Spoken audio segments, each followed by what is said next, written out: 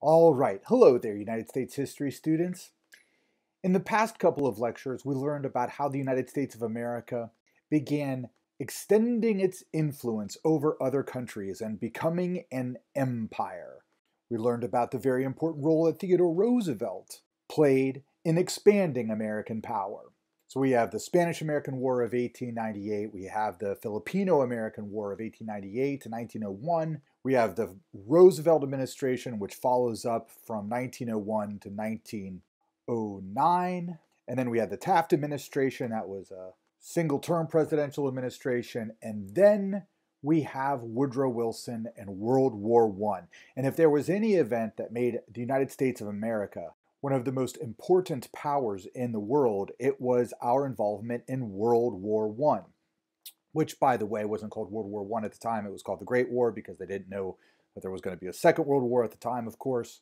But it's interesting, the First World War was a war that not many Americans wanted the United States of America to get involved in, especially the President of the United States. So why does the United States get involved in this war? What are the consequences of our involvement in the First World War? And how does our involvement influence the future of American history and the future of world history? That's a little bit of what we'll be learning about in this particular recorded slideshow lecture.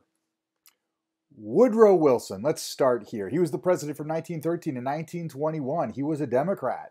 He was a progressive. He was, for a relatively brief period of time, the governor of New Jersey, so many Americans associate him with being from the North, even though he was born and bred in the South, and he's very much a Southern man. He was an individual without a lot of political ambitions, yet he ended up the most powerful, or in the seat of the most powerful political position in the United States. He's president. So who was Woodrow Wilson? How does he become president of the United States of America? Well, let me briefly back up to where we left off on a previous lecture. The election of 1912. Election 1912 was a very important election because you had three big name candidates. This is different from most elections in American history, most presidential elections in American history, because you usually have the big two candidates, the Republican and the Democrat. Very rarely do you have a prominent third party candidate. And in 1912, not only is there a prominent third-party candidate, but that third-party candidate is a former president of the United States of America. So if you remember, election 1912, you had Woodrow Wilson, who was the Democratic candidate. You had William Howard Taft, who was the Republican candidate and the incumbent president of the United States. And then you had the former president of the United States, Theodore Roosevelt, who used to be a Republican, then formed his own political party, which was called the Progressive Party, but then it got renamed the Bull Moose Party. Well, that's actually not particularly accurate. It was the Progressive Party. It just was nicknamed the Bull Moose Party. And there you go. There are your three candidates. So it was a pretty impressive ballot in the 1912 election. But as you remember, all that really happens because of Theodore Roosevelt running again for president was he split the Republican ticket. And because it was mostly the Republicans that were split between Taft and Roosevelt, all this did was just open the door for Woodrow Wilson to get elected the 28th president of the United States of America. And because President Wilson is our president during the First World War, and we get involved in the First World War, President Woodrow Wilson will play a very significant role in shaping the history of the 20th century.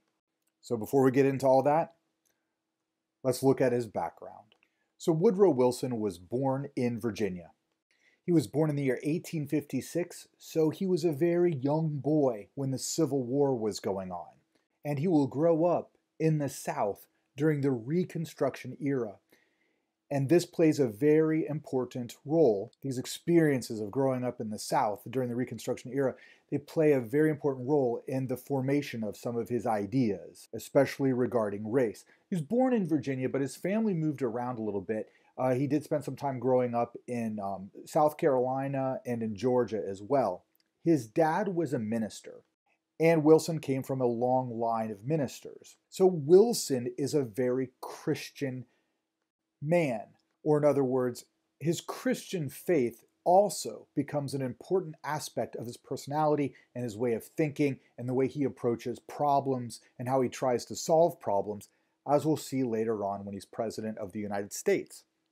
Now, growing up, when he goes to school, when he becomes a young man in college, he spends some time studying at Davidson University, which is north of Charlotte in North Carolina.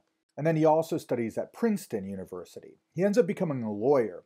And it's interesting how he became a lawyer. This very much reflects Woodrow Wilson's mind. Wilson was a brilliant intellectual. He was an academic at heart. He loves books, he loves learning, he loves research. He loves the life of academia. That is where he is most at home.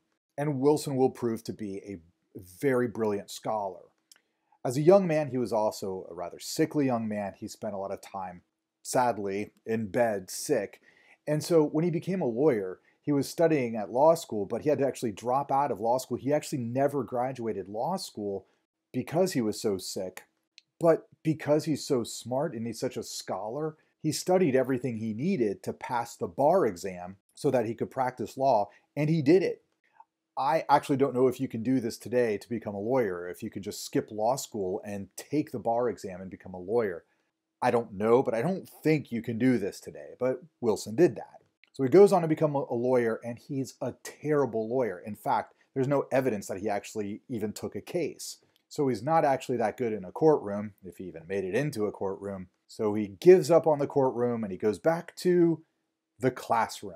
So he becomes a professor of political science at his own stomping grounds of Princeton University, which is in New Jersey. And it's in the classrooms of Princeton University that Woodrow Wilson finds his niche. He finds what he's good at. He's a fantastic and engaging professor. He is a great public speaker. He is a fantastic debater. He's also, for what it's worth, tall. He has a bit of an aristocratic air to him. He's articulate. He's eloquent. He captures the attention of his students. He's so smart. He's so knowledgeable of politics and history that eventually people start feeling, wow, you'd be a really great politician. Imagine if we had somebody smart like you as president of the United States. In the late 19th century, during the rise of the industrial capitalists, the robber barons, Wilson envisions a United States whose future rests on progressive reform. The job of government is to protect the people from the excesses of capitalism. He believed that the big businesses, like Standard Oil, like U.S. Steel, they needed to be broken up. There needed to be more competition. He believed in protecting, that the government's job is to help protect the well-being and health of everyday Americans. He believed the banking system needed to be reformed. He believed that tariffs needed to be lowered so that more goods could be imported, so that there would be more competition, and that all these things would benefit the American people as a whole. So Wilson identified himself as a progressive. But Wilson would say that his progressive attitudes came from his Christian faith. Wilson came from a long line of ministers, and to a certain extent, he is himself a Christian minister. Just like the people in the social gospel movement, like Washington Gladden and Jane Addams, he believed that it was a Christian's duty to care for all people. He also believed it was a Christian's duty to work to create peace on earth. And now Woodrow Wilson expresses all of these ideas in a way much more eloquently than I just did. He infused these ideas into his teachings of American politics and history. And people hear this and they think, wow, you should run for public office. And it's not too long until the Democratic Party in New Jersey thinks, maybe he would be good for political office. Before he made it to political office, Woodrow Wilson did go on to become the president of Princeton University.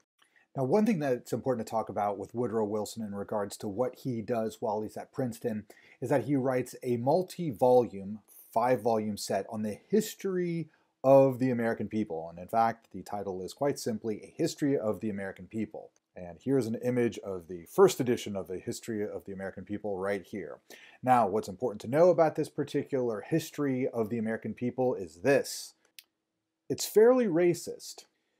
So we remember that Woodrow Wilson was born in 1856, a few years before the Civil War. And so he grew up in the South as a white boy in the Reconstruction era. So he experienced the enfranchisement of African Americans for the first time in American history, acquiring the right to vote, having some political power, beginning to have a say in their own destiny, and then the rise of the Jim Crow South, the rise of the Ku Klux Klan, and then eventually the election of 1876 and the Compromise of 1877. Wilson experienced all this within the first 20 years of his life. And Wilson absorbed the attitude of, well, white supremacy. He saw the empowerment of African Americans as a threat. He believed that really only white people were capable of running society. So in his history of the American people, he celebrates the Ku Klux Klan as restoring good, traditional, white Southern culture by scaring African Americans away from the polls and away from better jobs and away from civil rights. And of course, the KKK did more than scare. They terrorized people, they killed people, they lynched people. So this is another very important part of Woodrow Wilson's attitudes and beliefs that we see emerge when he becomes the president of the United States of America. Okay, so Wilson becomes the president of Princeton University. He then goes on, his rise in politics is pretty meteoric because he goes from being president of Princeton to being the governor of New Jersey to becoming the president of the United States in 1913. It was a fairly quick rise. Now, when he runs for president in 1912, he promotes himself as being a progressive president. His focus is to reform the United States of America. He really only expresses interest in domestic concerns. We're going to make the United States of America a better place. After he's elected and he takes the oath of office and he gives his inaugural address, he says in his inaugural address that we Americans are very proud of our industrial achievements, but we have not hitherto stopped thoughtfully enough to count the human cost, meaning the time has come to take care of the average American citizen. Now, for what it's worth, this is his rhetoric throughout most of his 1912 campaign. And so that focus on improving the lives of everyday Americans actually gets the support of some African American voters. In other words, he wasn't necessarily seen as a racist on the campaign trail in 1912. So he gets elected, and the first thing he does is begin sweeping progressive legislative reform. So Wilson gets elected president. With his support, Congress passes the 16th Amendment to the United States Constitution, which creates the federal income tax. He also supports Congress in passing the Clayton Antitrust Act. Wilson didn't believe that the Sherman Antitrust Act of 1890 went far enough, so the Clayton Antitrust Act sort of made some improvements to bust up the trust in the monopolies, to create more competition among businesses. Wilson helped create the Federal Reserve. The goal of the Federal Reserve was to stabilize the banking industry in the United States of America, to help stabilize the economy. He also helped to support the creation of the National Park System. Sadly, John Muir died 2 years before that happened. And also he helped to oversee the creation of the National Highway Act. So by the time we get to the 19-teens, we have enough cars that it becomes important that we have essentially national roads or highways. Previously, it was the job of states to create roads. And the National Highway Act empowered the federal government to begin linking up cities with national highways. And probably the most famous highway that gets created out of the National Highway Act under the Wilson administration is a road that connects Chicago, Illinois with Los Angeles, California. And that is Route 66. We'll talk a little bit about Route 66 in this class. It's a very famous American road. It actually goes beyond LA. It goes to Santa Monica Pier, where it dead ends right at the Pacific Ocean.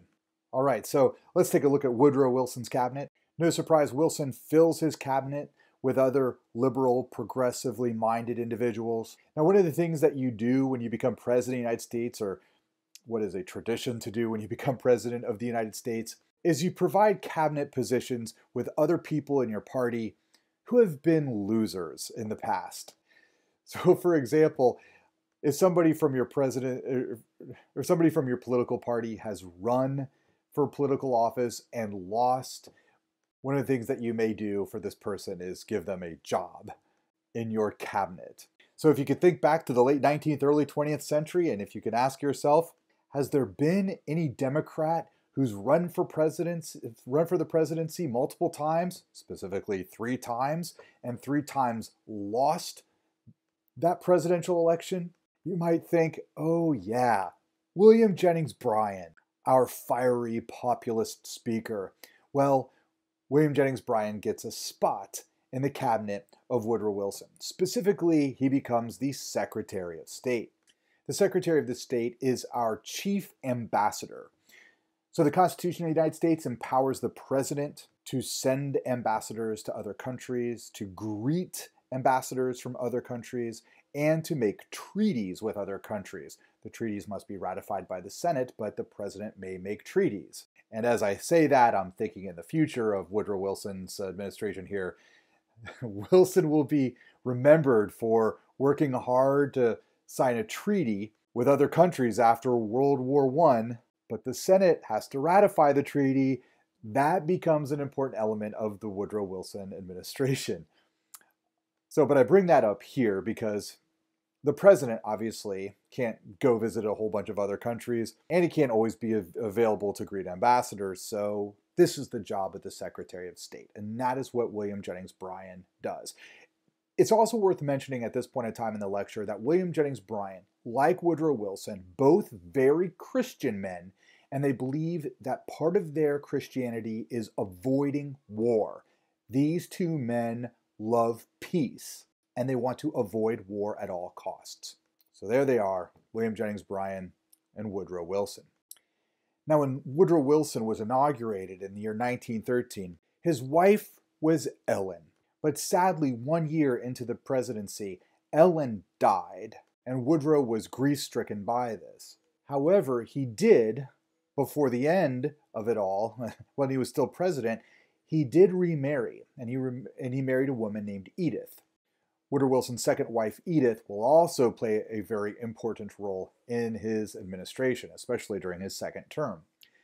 But take a moment to look at this picture here. This is a very interesting picture that we have. This is actually Ellen and Woodrow Wilson on Inauguration Day in 1913. And you see, in a day and age before, well, there were mini cars, the President and First Lady-elect are riding in a horse-drawn carriage, being driven by 2 African-American drivers. Wilson's personal racism emerged during his presidency in how he supported segregation, and specifically the segregation of federal jobs. So federal jobs had been desegregated since the administration of Ulysses S. Grant in the 1870s. So any federal organization like the Department of the Interior, the Department of Agriculture, the Postal Service, African American, mostly men, would be working along with white men. There was no segregation. There was integration. This had been going on for over 40 years. Along comes Woodrow Wilson and says, nope, desegregate. So white people, white men, mostly men at this point in time in history, white men and African American men, they're now no longer going to be able to work in the same space. And this equates to African Americans not getting the better jobs, therefore not getting the better pay. And this is a major step back in terms of civil rights. Woodrow Wilson speaks to this and says, racial segregation eliminates the possibility of friction in the workplace. In other words, he justifies it by saying, we can create peace between blacks and whites by not having blacks and whites interact with each other. After Woodrow Wilson's 2 terms as president, when we get into the 1920s, we will see the rise of the Ku Klux Klan. The KKK becomes very prominent, as you see here in this particular picture, which was taken in the 1920s. This was after the Woodrow Wilson administration. They become very public, they become very visible, they are marching through Washington, D.C. here in the middle of the 1920s. Now, there were several factors that led to the rise of the KKK in the 1920s, and Woodrow Wilson's racist attitudes were only one of those factors. Now, one of the big cultural phenomenons of the 19 teens and the Woodrow Wilson administration was, well, first of all, the rise of automobiles. We see this happen in the 19 teens. So America is starting to look a little bit more like modern America, what we're familiar with today. But then also there was the rise of movies. Movie houses came along and were really big in the 19 teens. Americans became obsessed with movies. We're still obsessed with movies. So let me tell you a little bit about movie culture in the 19 teens and kind of what it was like to go see a movie in the 19 teens. So first of all, movie theaters at the time were single room movie theaters. So there was only, one screen and one movie playing at a time. The multi-screen cineplexes, they don't come around for, quite a few decades after this. And the movie theaters would tend to show multiple movies throughout the day. So they wouldn't just be showing the same movie repeatedly on this one screen. There would be multiple movies that they would show. And the movies at this point in time in history were silent films because they hadn't figured out how to put a soundtrack onto the reel of film. We don't have soundtracks on film until the year 1937. And the very first film with a soundtrack was Snow White and the Seven Dwarfs, the Walt Disney film. So because you didn't have a soundtrack, you would have characters on the screen, the actors, and you would see them looking at each other and maybe talking to each other. But then if the filmmaker wanted to communicate to you what was being said or what was happening, if that wasn't clear, there'd be a title slide and you would read what somebody was saying to another person. But then for dramatic effect, and if you look at this movie house from the 19 teens and you look beneath the screen, they would usually have musicians perform the music to accompany what was being seen on the screen. So think about this.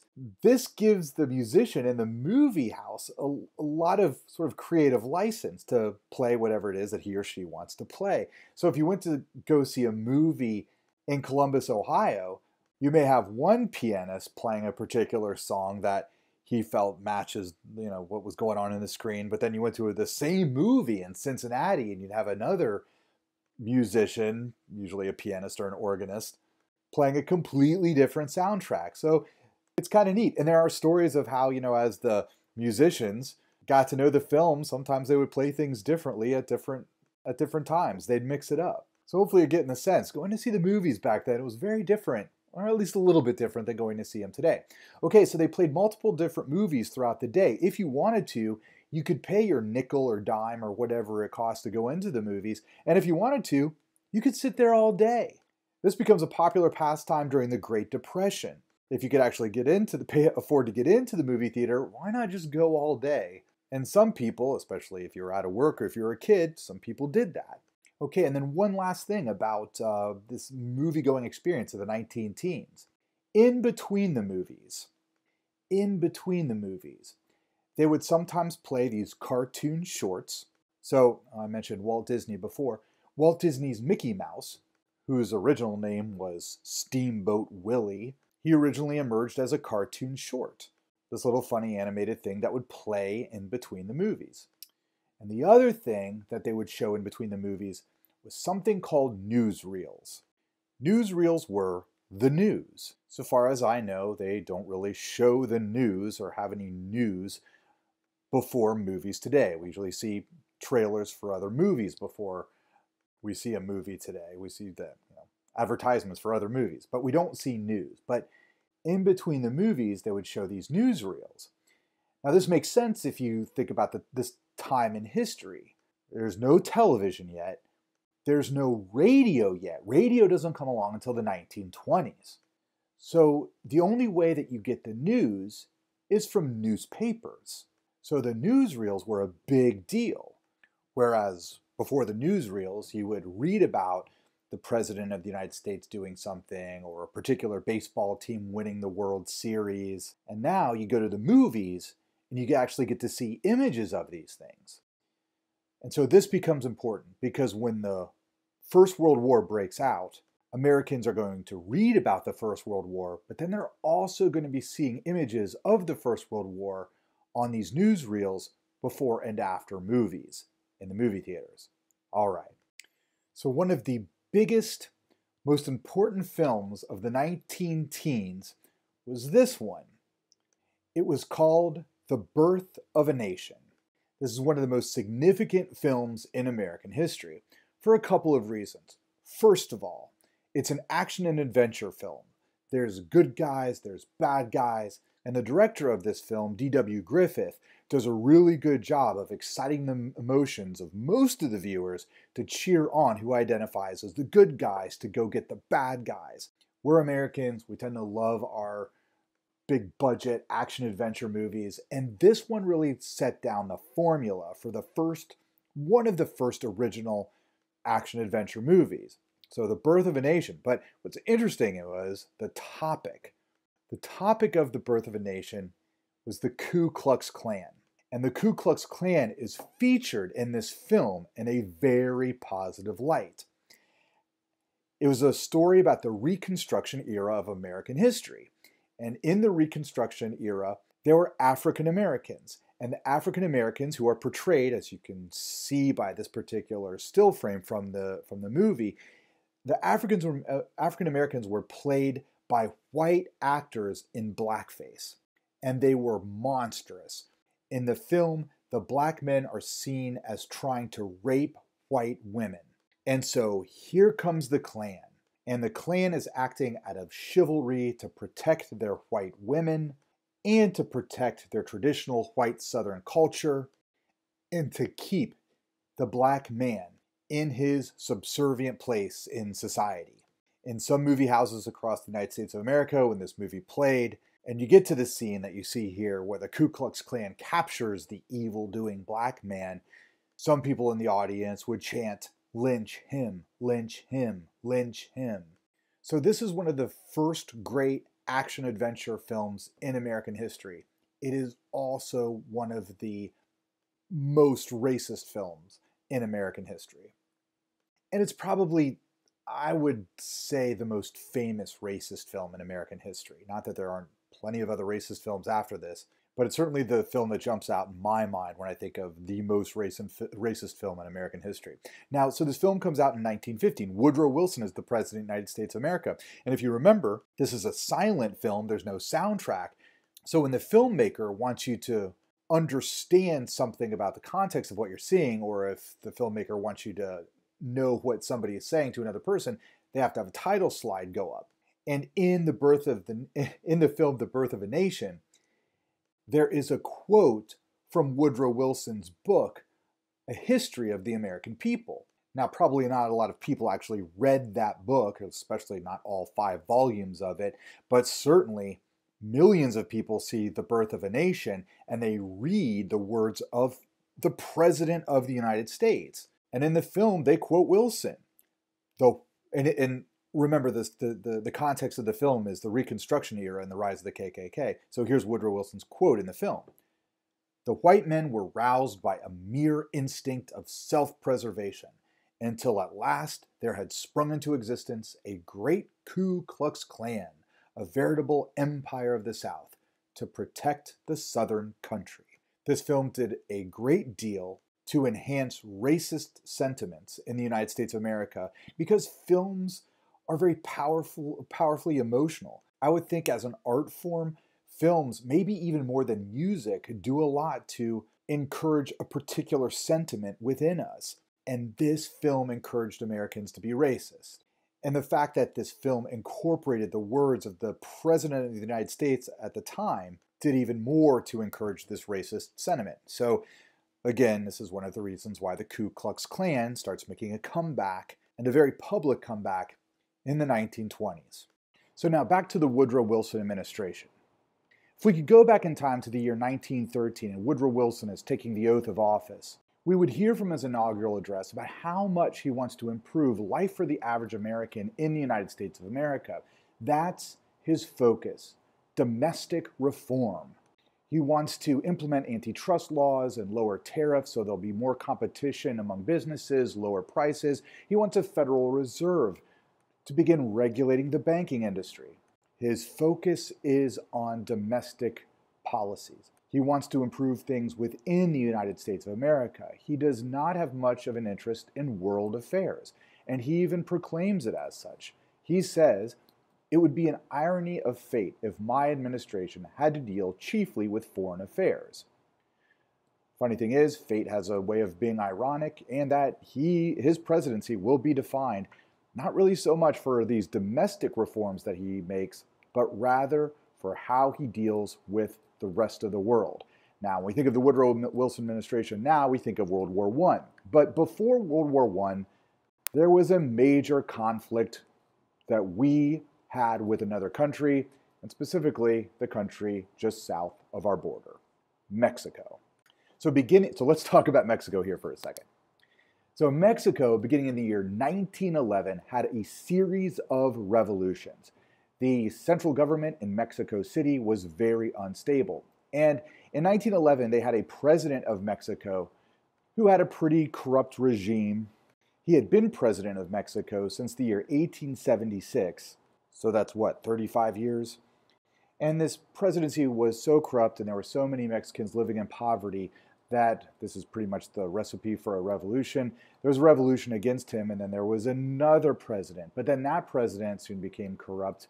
And then there was another revolution not long thereafter. And this is what Mexico is going through as we enter into the years of the early 19-teens.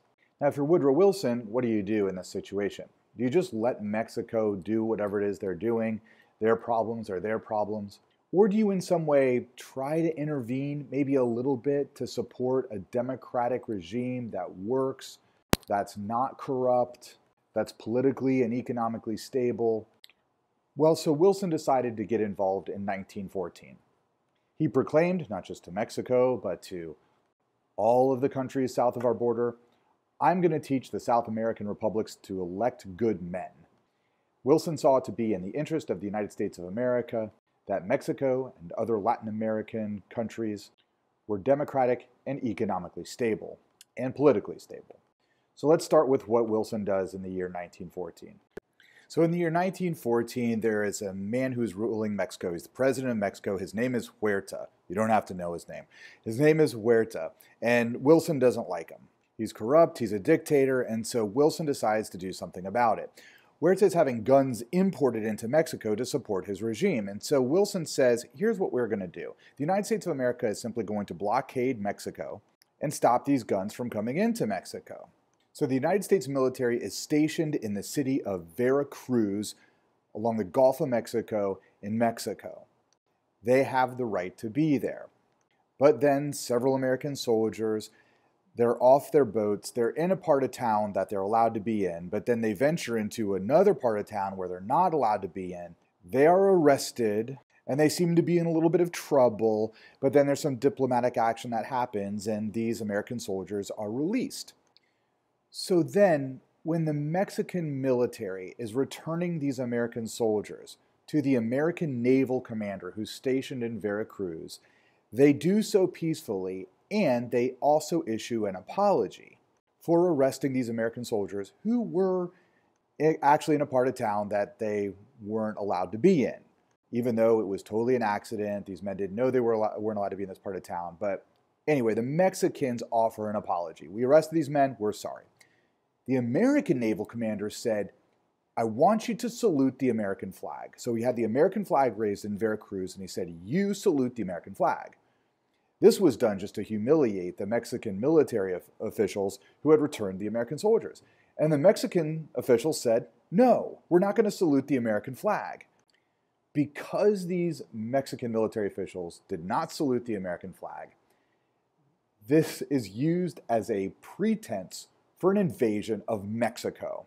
So the American naval commander had wired Wilson and asked, may we invade Mexico? Wilson gave it the green light because he doesn't like the guy who's in charge in Mexico City. So the Americans invade Mexico. They march from Veracruz to Mexico City. Wilson also wisely reached out to other South American countries, namely Argentina, Brazil, and Chile. He got their support. They said, we don't like the president of Mexico either. Go ahead and do this. And so the president of Mexico, President Huerta, was deposed by the United States of America. And a new guy takes power with the support of the United States. His name was Carranza. You don't have to know Carranza either, but his name was Carranza. And the Americans like him and support him and had installed him. But then he proves to be corrupt as well. And in the end, Wilson didn't like him either. Actually, I shouldn't say in the end, because Wilson will flip-flop on this guy several times. At first he likes him because he has him installed, and then he doesn't like him because he begins ruling like a dictator. But then actually later on down the road, Wilson will like this guy because he'll be more cooperative with the United States of America. Anyways, it's very, very complicated. All these presidents of Mexico, they all seem to rise up in power, and they have the support of the people, but once they have the power, it's really a case study of how absolute power corrupts absolutely. And they really even shouldn't be absolute dictators. They're presidents, they're elected. But the system of Mexico is so corrupt, with so many rich landowners having so much political influence, that the presidents never really seem to be able to represent the people. And this Carranza guy was no different. So when Carranza is in power, then in Mexico, there were militia movements that rose up against him. And of all the militia leaders, the most famous was this man, Pancho Villa. Pancho Villa is one of the most well-known and colorful figures in Mexican history, and he plays a rather important role in the story of American history, of United States history in the 19-teens as well. And there's a lot of sort of romantic mythology built up around Pancho Villa. He's such an interesting guy, it's worth getting to know him a little bit. So Pancho Villa is usually identified by American historians as a bandit, as an outlaw, a guy who robbed people, robbed trains, and stuff like that. Pancho Villa didn't identify himself in that way. He identified himself as a general and as a man of the people who fought for the poor and the downtrodden. So the image of Pancho Villa in Mexico was sort of like a Robin Hood figure, a guy who would steal from the rich and give to the poor. We don't know a whole lot about Pancho Villa's background and childhood because most of what we know comes from him, and we know that Pancho Villa used to embellish his own story. But if he is to be believed, he first began operating outside of the law when his sister was hurt and he came to his sister's rescue. So in Mexico, there are these really large estates, what we would probably call a plantation in the United States of America.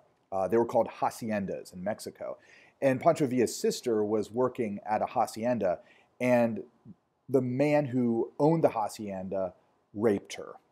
Now, Pancho Villa wasn't there, but he heard about this violation of his sister, and so Pancho Villa goes to the hacienda and kills the man. Now, for Pancho Villa, this is justice, but he did just commit murder, and he murdered a very wealthy and powerful man. Pancho Villa was 16 years old. He'll now spend pretty much the rest of his life living outside the law, as an outlaw, as a bandit. When the revolutions break out in 1911, he plays a very important part of the revolution. He actually, as a military commander, studied the military strategy of the Apache Indians in the American Southwest. How the Apaches fought and how Villa fought was like this. They'd get shotguns, they'd get horses, and they would charge their enemy at full force, full gallop on their horses, blasting their shotguns as they go. It is a very difficult thing to do. Not that I would know, but I could only assume a very difficult thing to do, to go charging in a battle full gallop on a horse and be blasting a shotgun with any accuracy. But it was terrifying to be on the receiving end of this. But Pancho Villa and his men, they would attack the rich men in their haciendas who were supporting whatever corrupt president of Mexico was around at the time. He would also rob trains. At one point in time, he robbed a train and took enough gold and silver off the train that it would have been worth about $3 million in American money today. And he would use this money to fund his army, to buy guns and ammunition, and to provide food for the poor Mexicans that he said he was fighting for. So this is Pancho Villa. He's one of these great outlaws in American history. As I'm talking about him, I'm thinking of Billy the Kid in our own country's history. Somebody who was, a murderer, he was an outlaw, but at the same time, you sort of like him because he's fighting for the people. Pancho Villa himself, he didn't drink alcohol, he didn't smoke, he didn't do drugs of any sort. When he was with his militia, he ate with his men. So even as he had identified himself as a commanding general, he didn't really think he was above anybody. Now, one of the reasons why Pancho Villa is so well known today is because he made himself during his lifetime a celebrity. And here's how he did it. In the 19 teens, you had a burgeoning movie industry in Los Angeles, California. Hollywood is just starting to be born. And movie producers in LA reached out to Pancho Villa south of the border in Mexico and asked him if they could film him, if they could make a movie about him. So Pancho Villa, and this is true, guys, it's absolutely bizarre. Pancho Villa allowed American filmmakers to come down into Mexico to film him in an actual battle. So Pancho Villa is going to go into battle. This isn't a setup. He's actually fighting. And to work cooperatively with the filmmakers, he told them, listen, I know you've got to film this, so I agree only to fight between the hours of 9 a.m. and 4 p.m. so you can get the best shots of me and my men fighting. This happens, movies are made, Pancho Villa becomes a celebrity on both sides of the Rio Grande, and he really was the first reality show star. We don't have TV yet, so we can't call him a TV reality star, but a reality movie star? Anyway, this guy is very popular. So, back to Woodrow Wilson. When Wilson doesn't like this new president, Carranza guy down in Mexico, he says, well, I now know who we can support. Pancho Villa. So Woodrow Wilson dispatches the highest-ranking military commander in the United States Army, a man by the name of John Pershing, General John Pershing. He goes down south of the border, as you see here in this picture, to meet Pancho Villa. So as you look at this picture right here, Pancho Villa is right in the middle, and then to Pancho Villa's left, to our right, is General John Pershing. These two men meet. Pancho Villa is now on friendly relations with the United States of America. This won't last, by the way. Pancho Villa receives some military equipment from the United States of America, and so he can continue his campaigns against Carranza's regime in Mexico City. But then, this president of Mexico that Wilson first did like, then he doesn't like, well, now he's doing things to make Mexico politically stable. So when the year 1916 rolls around, the federal government of Mexico is on friendly relations with the United States of America, and aid is cut off to Pancho Villa. But from Pancho Villa's perspective, nothing has really changed for the Mexican people. They're still struggling, they're still poor, most of them are still living in poverty. No, we're still going to go after the rich guys and their haciendas. And because the United States of America is now supporting the Mexican president, Pancho Villa is going to begin attacking Americans. So Pancho Villa was really good at robbing trains. And his first attack on Americans actually happened sort of by accident. He didn't go into this with the intent to kill Americans, but he does kill Americans. So in western Mexico, just like in the western part of the United States, there's still the same Rocky Mountain chain. And in western Mexico, just like in western United States, there are all these gold and silver mines. And Americans had been purchasing these mines in Mexico so that they could go mine gold and silver down in Mexico. They, of course, in order to do this, had to have the permission of the Mexican government. So it was in January of 1916 that Pancho Villa and his men rob a train. In the process of robbing the train, they're killing people. And they killed 16 Americans.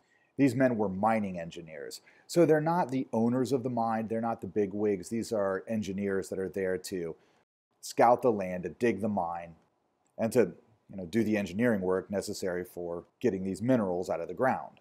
But Pancho Villa has now killed them, so 16 Americans are now dead at the hands of Pancho Villa and his bandits. Now, you might be able to pass that off as an accident, but the next thing he does is so audacious. There's no way that this is an accident. He invades the United States of America. Pancho Villa and his men cross over the border. They go into New Mexico, and they go specifically to the town of Columbus, New Mexico. Yes, New Mexico has a Columbus too. It's not as big as Columbus, Ohio. It's a small little town. But he goes into Columbus, New Mexico, and he kills 17 civilians, and then he disappears back south of the border. Now, if you're the president of the United States, don't you have to respond to this? There's a Mexican bandit. Yes, you once supported him, but he's now a bandit, and he's killing Americans, and he's launching terrorist attack south of the border into New Mexico, into the United States of America, and he's killing random civilians. So Wilson wants to send the United States military south of the border, invade Mexico, find Pancho Villa, and kill him or bring him to justice in some particular way. Wilson, of course, contacts the president of Mexico. Hey, President Carranza, is it okay if I invade Mexico with the United States Army to capture Pancho Villa? Carranza's like, yeah, Pancho Villa is no friend of mine. Go get him. So leading the American invasion into Mexico in 1916 is the highest-ranking commander of the United States military and the one individual who has met Pancho Villa, General John Pershing. Okay, so let me take a moment here to talk about General Pershing. General Pershing's nickname was Blackjack. And the reason why he was called Blackjack was because when he fought during the Spanish-American War and he fought in Cuba, he commanded a regiment of all African-American soldiers. So if you were a black man in the late 19th and early 20th century, you could join the United States Army. But you fought in your own segregated unit, and that segregated unit had to have a white commander. And because General Pershing was one of these white commanders of an all-black unit during the Spanish-American War, he earned the nickname Blackjack. Hey, just so for what it's worth, African Americans in the military.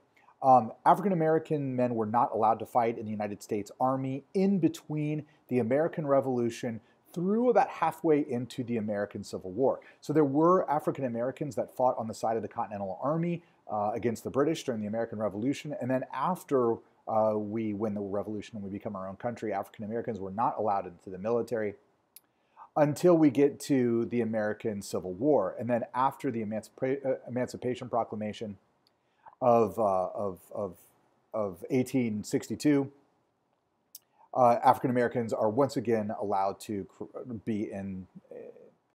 fight for the United States Army. And most famously in the American Civil War, there was the Massachusetts 54th Regiment that fought for the Union during the American Civil War. So just a little background on African Americans and their role in the United States military. This becomes important actually when we talk about World War I. The United States military is not desegregated until the Truman administration in the early 1950s. Okay, so that's who General Pershing was. So in between the 10 years of the Spanish-American War and this invasion of Mexico in 1916, General Pershing has worked his way up to being the commanding general of the United States military. And he was appointed by Wilson to lead an expedition into Mexico to find Pancho Villa. He had 11,000 soldiers plus 150,000 National Guardsmen to go and find Pancho Villa. They spent 1 year in the mountains, in the hills, and in the famous Copper Canyon of northwestern Mexico. Did they ever find Pancho Villa? No, they never got Pancho Villa. So there's no real victors at the end of this story here. The United States ends up humiliated. This Mexican bandit had outwitted the entire United States military. You've got an unpopular president ruling over Mexico.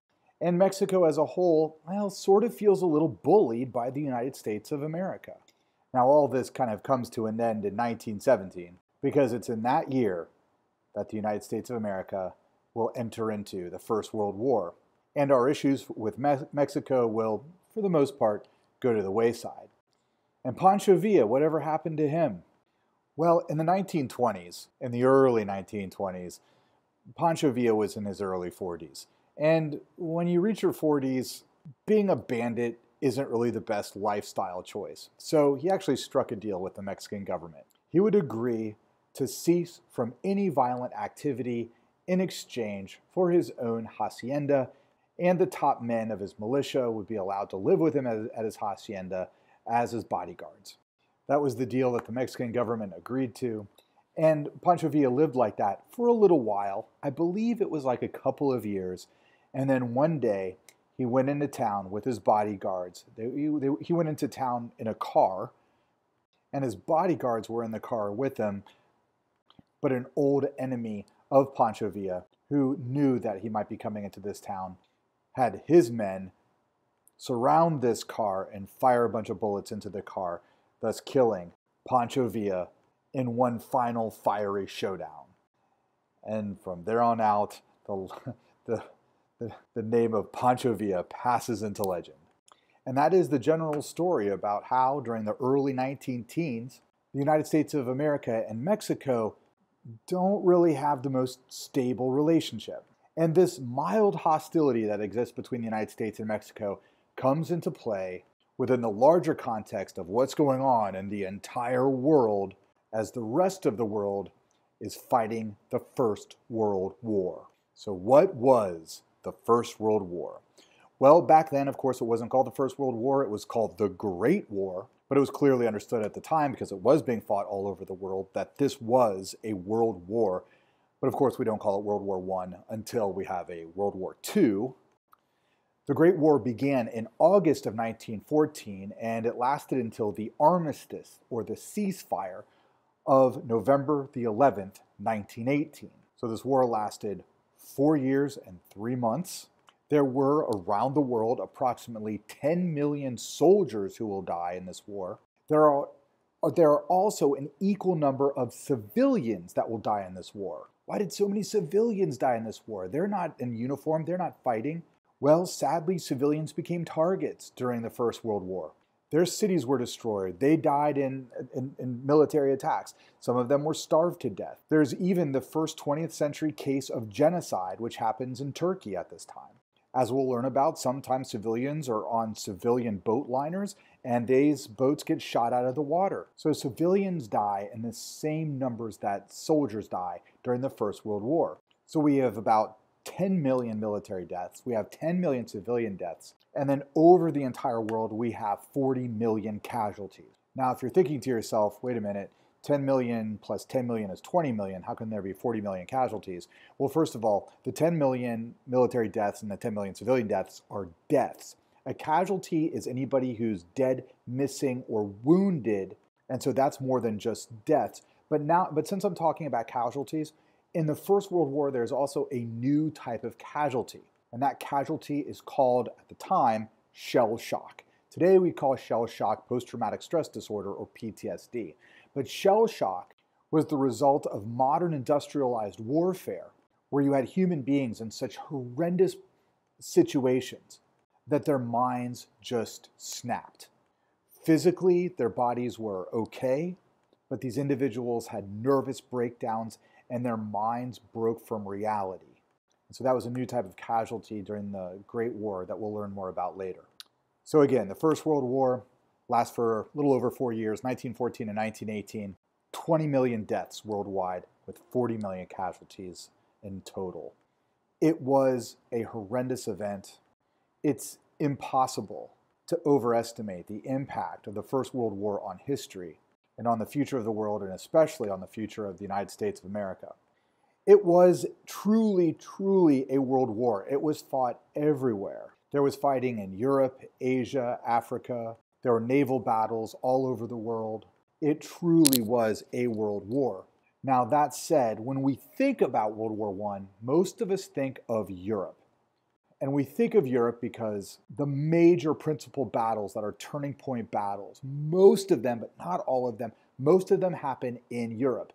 Also, we Americans tend to think of Europe with World War I because that's where the Americans, that's where we go to fight. And then also, World War I began because of a stupid, silly event that happened in Europe. So here's where I need to keep myself in check a little bit, because it's hard for me to not be subjective or offer my opinion when I talk about the outbreak of World War I. But the outbreak of World War I was just so silly. It was so avoidable. So when we talk about like the causes for war, there's usually one country that's aggressive towards another country. There's some harm that's been done. Or in the case of World War II, you had two very powerful countries like Nazi Germany and the Empire of Japan that were expanding their territories and taking over other countries. And so, it's very clear that there was a need to fight or to resist. There was clear provocation. But when asked, why did World War I start? What caused World War I? It's not, well, it is easy to explain, but it's so stupid. It's so silly. It was completely avoidable. But yet, the war did happen. You have 20 million people around the world who died because this war happened. And because of that, there are very important lessons to be learned from the story of how World War I started. Okay, so let me do my very best here to summarize how this war actually got started. Okay, so what you're looking at here is a map of Europe and the countries of Europe in the year 1914 when the war broke out. Now, if you'll see here, I circled one, well, relatively small country. It's not too terribly small, but relatively small country in southeastern Europe, in a region that is called the Balkans. It's a very mountainous country, and that country is called Serbia. So take a moment to find Serbia. Now, in the year 1914, some people in Serbia are scared, and they are scared of that big country that's colored in red that's right above Serbia, called the Austro-Hungarian Empire. Now, the reason why some people in Serbia are scared of the Austro-Hungarian Empire is because the Austro-Hungarian Empire is such a huge empire.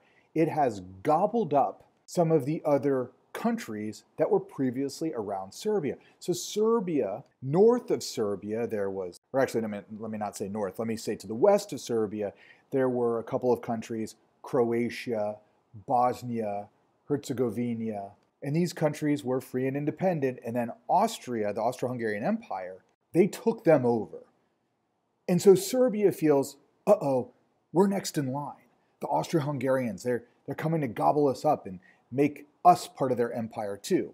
So within Serbia, a terrorist organization forms. And on June the 28th, 1914, this Serbian terrorist organization, which was called the Black Hand, they killed the future emperor of the Austro-Hungarian Empire. The person who was killed was the Archduke Franz Ferdinand. And this is the event that sparks World War I. A terrorist organization in Serbia called the Black Hand killed the future emperor of the Austro-Hungarian Empire on June the 28th, 1914. Okay, now if we could just pause history right here. This shouldn't lead to a world war. This is not the Serbian government. This is a terrorist organization in Serbia that had half a dozen men go into the Austro-Hungarian Empire and kill the future emperor. This is a conflict between the Austro-Hungarian Empire and Serbia, and it could have stayed that way. And honestly, if cooler heads had have prevailed in both Serbia and the Austro-Hungarian Empire, there could have been a way to diplomatically resolve this problem. But because this event happened, there was so much anger in the government of the Austro-Hungarian Empire, and there was so much fear in the government of Serbia that both sides started making these irrational decisions. And these irrational decisions will lead to World War I. So here's what happens. And it helps if you look at the map when I talk about this. This is sort of how the dominoes fall to create the First World War. So here's what happens. The government of the Austro-Hungarian Empire threatens to take over Serbia. The Serbian government, attempting to defend Serbia, calls upon a secret ally, another country that they have a secret alliance with. And that country is, to the north of Serbia and the Austro-Hungarian Empire, Russia. So look north at Russia, see how big Russia is, and see how Russia borders the Austro-Hungarian Empire. Russia responds to Serbia, "We'll protect you." The Austro-Hungarian Empire finds out about this and they think, uh-oh, big Russia to the north of us. If we fight Serbia, we've got to fight the Russians too. We need help. So the Austro-Hungarian Empire calls upon Germany and says, hey, Germany, if we go to war against Russia, will you help out? And the Germans say, yes, we'll help you out however you need to be helped out. The Germans then also call upon the Russians' old enemy, the Ottomans. So if you can find the Ottomans down in the lower right-hand side of the map there, the lower, or rather the southeastern corner of the map here. The Ottomans are traditional enemies of the Russians. They say, we'll fight. If you guys fight the Russians, we'll fight the Russians too. The Russians then, knowing they're going to have to fight 3 countries and 3 empires, they call upon one of their allies. On the other side of Germany, find France. The Russians reach out to the French. Now, the French hate the Germans. The French had just lost a horrible war against the Germans in 1871, and they want vengeance for that war. So they're like, yeah, we're willing to fight the Germans. And then when Germany finds out that France has agreed to fight, then Germany starts getting really nervous because now they're surrounded. On one side, they've got the Russians. On the other side, they've got the French. And the Russians, in July of 1914, begin lining up their army on the border of Germany to prepare for an invasion. And then there's Britain. So if you look north of France, there's the British Isles that are colored in red up there, technically the United Kingdom. They're looking down at all this, and a decision is made in their capital city of London. A secret government decision is made that they are going to join in this war however they can, because they feel that whoever wins this great cataclysmic European war, whichever side wins it, will determine the future of the 20th century. And the British want to be a part of this. Okay, so let's stop here. So what did you just hear? Well, hopefully what you just heard was this. A handful of terrorists kill a political leader. There's anger, there's a call for vengeance. People get scared that there's going to be a war. Because they're scared, they call upon all their allies. Allies join with allies. Next thing you know, all of Europe is ready to go to war because one man got assassinated. And do any of those countries who are getting ready to go to war, did they actually care about that one man? Was he significant to them and their country and their futures? No, not at all. So I want you to really understand that this war was not inevitable at all. This war is going to happen because of hot-headed politicians in each of these countries. And they were operating under the emotions of either anger and vengeance or fear. There was at this time some discussion, some talk that was happening between countries, in particular the countries of the United Kingdom, England, and Germany and Russia, because both, or the Emperor of Russia and the Emperor of Germany and the King of England, they were actually, all three of these men, they were cousins. They were cousins. And they were talking to each other and communicating to each other. And they were literally saying, let's not fight. Let's not fight. However, even though these three guys said they didn't want to fight, at the exact same time, they're listening to their respective military commanders. And the military commanders are all saying, we need to fight. We need to fight. If you don't fight, then your country's going to get invaded and you're going to lose. But they could have continued diplomacy. They could have continued to talk. They could have found a way collectively, as powerful rulers of powerful European countries, they could have found a way to help the Austro-Hungarian Empire and Serbia figure things out. But that didn't happen. Here is what happened. The Archduke Franz Ferdinand was assassinated on June the 28th, 1914. Everything I just described in terms of the threats and the alliances and all that developed throughout July of 1914. And then we go to August of 1914, early August of 1914. Look at your map, look at Germany in the middle. The German government in Berlin is scared to death. They've got Russia on one side. Russia has already mobilized an army of over 1 million men on their border. They are ready to invade. They've got another enemy on the other side, France. France isn't as well mobilized, but they're getting prepared for war. The German government had to make a decision. Do we just wait and hope for the best? Do we just sit here and do nothing? Or do we make a move to defend Germany? Well, obviously, they made a move. In August of 1914, the German army initiates hostilities. This was directed by the German government to invade France through neutral Belgium. Belgium is not actually labeled on this map here. If you find Germany in the middle, colored in green, and you find France to the west of Germany, colored in blue, in between, or sort of in between those two countries, there is the pink country. That pink country is Belgium. And the reason why Germany invaded France through Belgium is because Belgium did not have fortified boundaries. So the Germans thought that they could literally just walk through Belgium and invade France. Once that happens, everybody goes to war. The Russians invade Germany. The Austrians and the Russians start fighting. The Ottomans and the Russians start fighting. Austria is invading Serbia. Serbia gets crushed, by the way. The British come down from the British Isles. They go into Belgium to defend the honor of Belgium. So the British were looking for an excuse to go into this war. Defending the honor and neutrality of Belgium was their excuse. They go down into Belgium to try to stop the German advance. So all of Europe is now at war. pretty much all of Europe is now at war. And because all of these European countries, or almost all of these European countries, have colonies around the world, in China, Japan, Southeast Asia, in India, in Africa, all of their colonies go to war too. So for example, the British have a colony of South Africa. Right next door to South Africa is a German colony in Africa, and so they start fighting in Africa. The Germans also have a naval base in Qingdao, China. So the British contact the Japanese and say, hey, would you like to be allies with us? And the Japanese Navy can go and attack the Germans in Qingdao, China, and then claim possession of Qingdao, China. And the Japanese say, sure, and they join on the side of the Allied forces.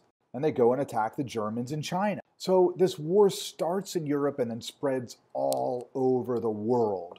So these are the complicated beginnings of the First World War. Now, high school history teachers across the United States of America like to use this little acronym to summarize the causes of the First World War. They said there are 4 main causes of World War I. And this is a nice, easy, simple thing to help you remember the causes of World War I. The main causes. Okay. The M of main stands for militarism. Why did all these countries want to go to war when they could have solved this problem diplomatically? Well, because they believed in their militaries. Their militaries they'd invested so much money into their militaries. They'd built up their militaries so much. Their militaries were so strong. There was such confidence in their military.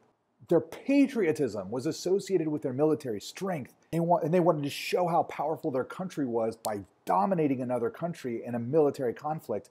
Because of this military fervor, this leads to the First World War. Okay, the A of the main causes of World War I. A stands for alliances. Hopefully that's pretty clear based upon what I've been talking about in the past few minutes. If different countries hadn't been friends with other countries, then there wouldn't have been this alliance network. Had Serbia not been able to call on Russia or Austria be able to call on Germany, if those alliances didn't exist, well, we wouldn't have had a world war. We wouldn't have even had a European war. We would have had a conflict between the Austro-Hungarian Empire and Serbia. Okay. The I of the main causes of World War I can actually stand for 2 things. It can stand for imperialism. So because the European powers were also imperialist powers and they had colonies all over the world, a European conflict spreads to a world conflict and we have a world war. So I stands for imperialism. I can also stand for industrialism. The industrialism goes with the militarism.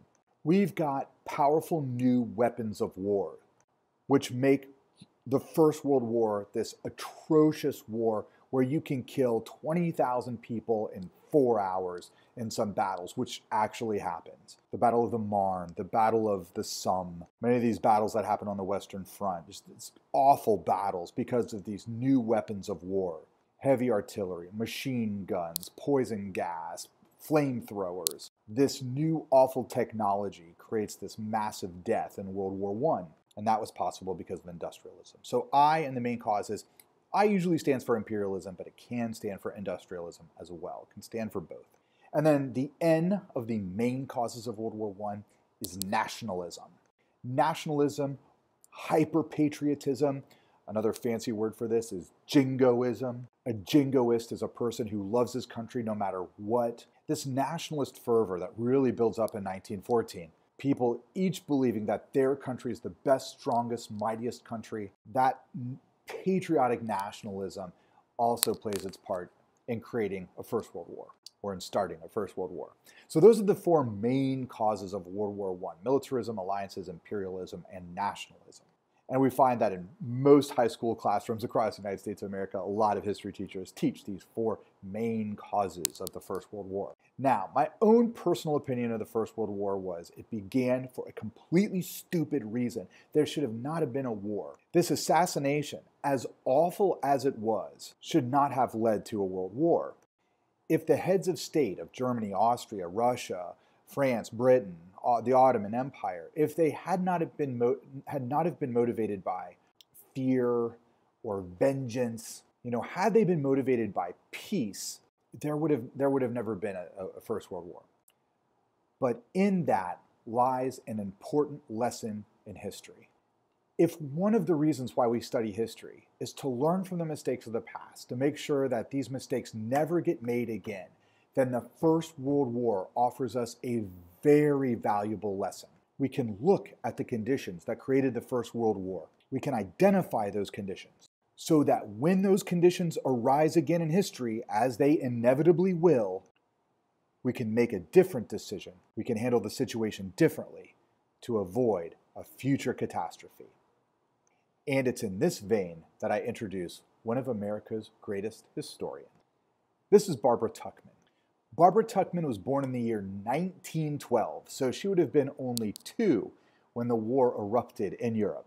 She would have been in kindergarten when the Americans were really involved doing a lot of fighting in 1918. But she would have grown up in the 1920s and then the 1930s.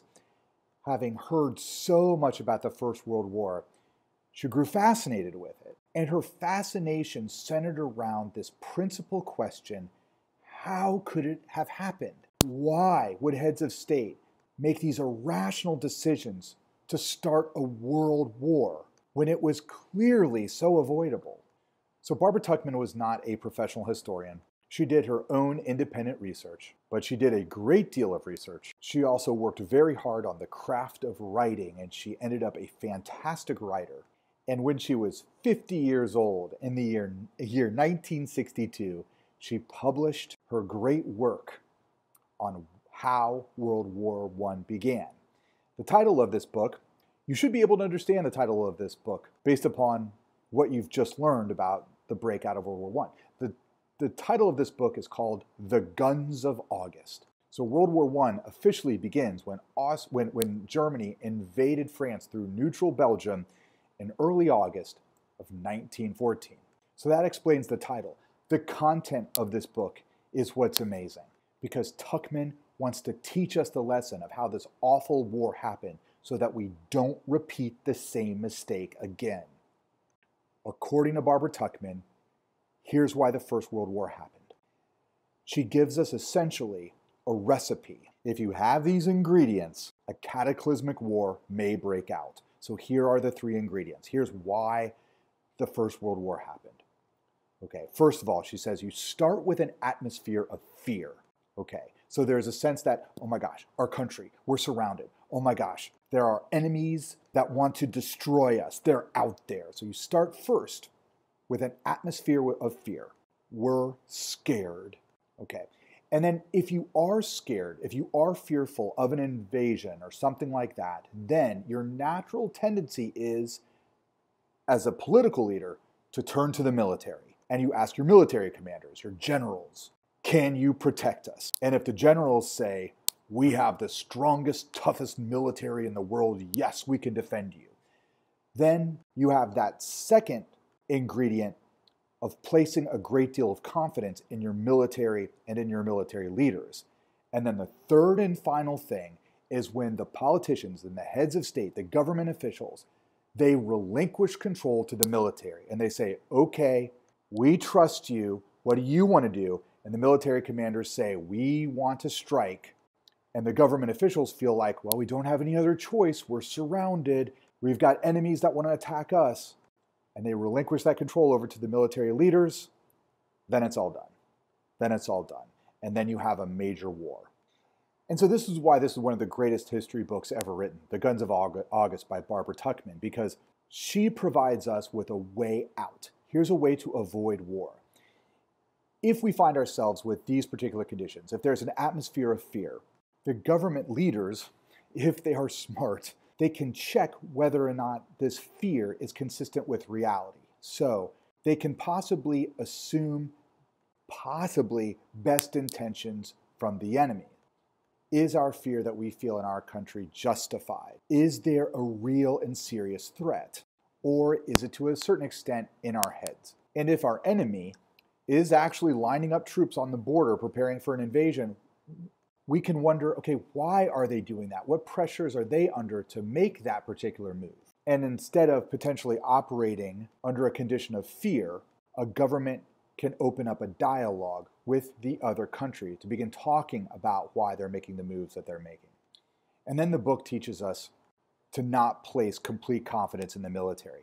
The one thing that we have that happened in World War I is that all of the governments thought that their militaries were so powerful that they were going to win this war, and this war was going to be over in 6 months, and that every soldier was going to be home, every soldier that survived the war was going to be home for Christmas, that the war was going to be over by Christmas. And that was completely false. That was completely wrong. Military commanders, they can make mistakes too. But once a government sends out orders for an invasion to have their military attack another country, you can't really rescind those orders. Once you start the war, you can't really end it. You can't really say, oops, my fault, and just call it all off. And so you have to be careful in placing all this confidence into your military. So these are the lessons to be learned from Barbara Tuchman's The Guns of August. Now, her book was published in the year 1962. In the year 1962, the President of the United States actually read this book. And in October of 1962, the United States of America was under the threat of a nuclear attack. There was an atmosphere of fear. The military of the United States wanted to strike first. And the President of the United States said, wow, this sounds a whole lot like how World War I started, because he read Barbara Tuchman's book, The Guns of August. And the President of the United States in October of 1962 made decisions to avoid another world war. So sometimes it helps to know your history. Okay, so let's begin this war. Once again, here's the map of Europe in 1914. You hopefully remember that there are the main causes of the First World War. And you should also know by now that the First World War started off as a conflict between the Austro-Hungarian Empire and Serbia with the assassination of the Archduke Franz Ferdinand. But the conflict of these two countries led to a chain reaction where these two countries called upon their respective allies, and two different groups were formed. Two different alliances were formed that are going to fight this war. There were the Allied powers. The Allied powers started with Serbia, who reached out to Russia.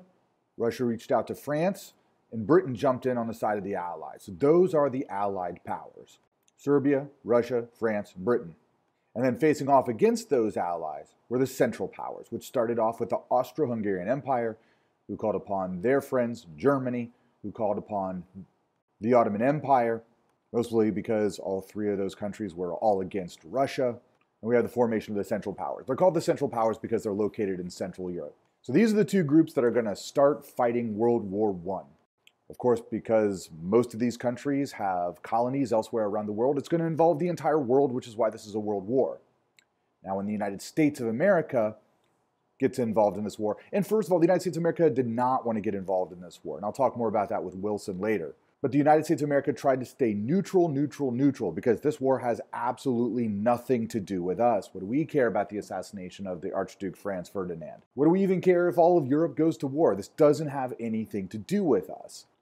So from 1914 through 1917, we are staying out of this war. But when we do jump in, we jump in on the side of the Allies. So there you see them, Serbia, Russia, France, and Britain.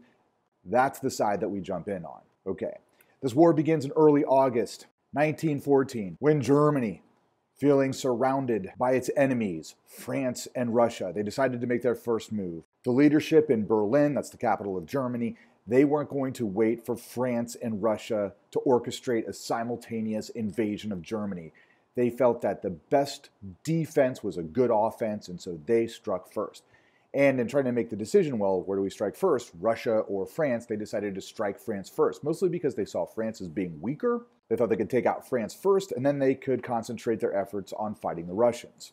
This ended up being a colossal blunder. The French were actually the stronger military and the Russians were the weaker one, but they haven't figured that out yet. So the Germans implemented a plan called the Schlieffen Plan, in which they invaded France through neutral Belgium. The reason why they went through Belgium is because Belgium had not fortified its borders, so the Germans literally thought they could just walk through Belgium. They did not expect for the Belgians to fight back. But the Belgians did, and the French army goes up into Belgium to stave off this invasion. Because the Germans were fighting Belgian civilians, Belgium did have an army, but it was a very, very small army. Belgium as a country didn't exist until the 1820s, and when they did come into existence, part of the agreement, the international agreement, was that Belgium was to remain neutral in all European conflicts, so they didn't really worry too much about developing a military.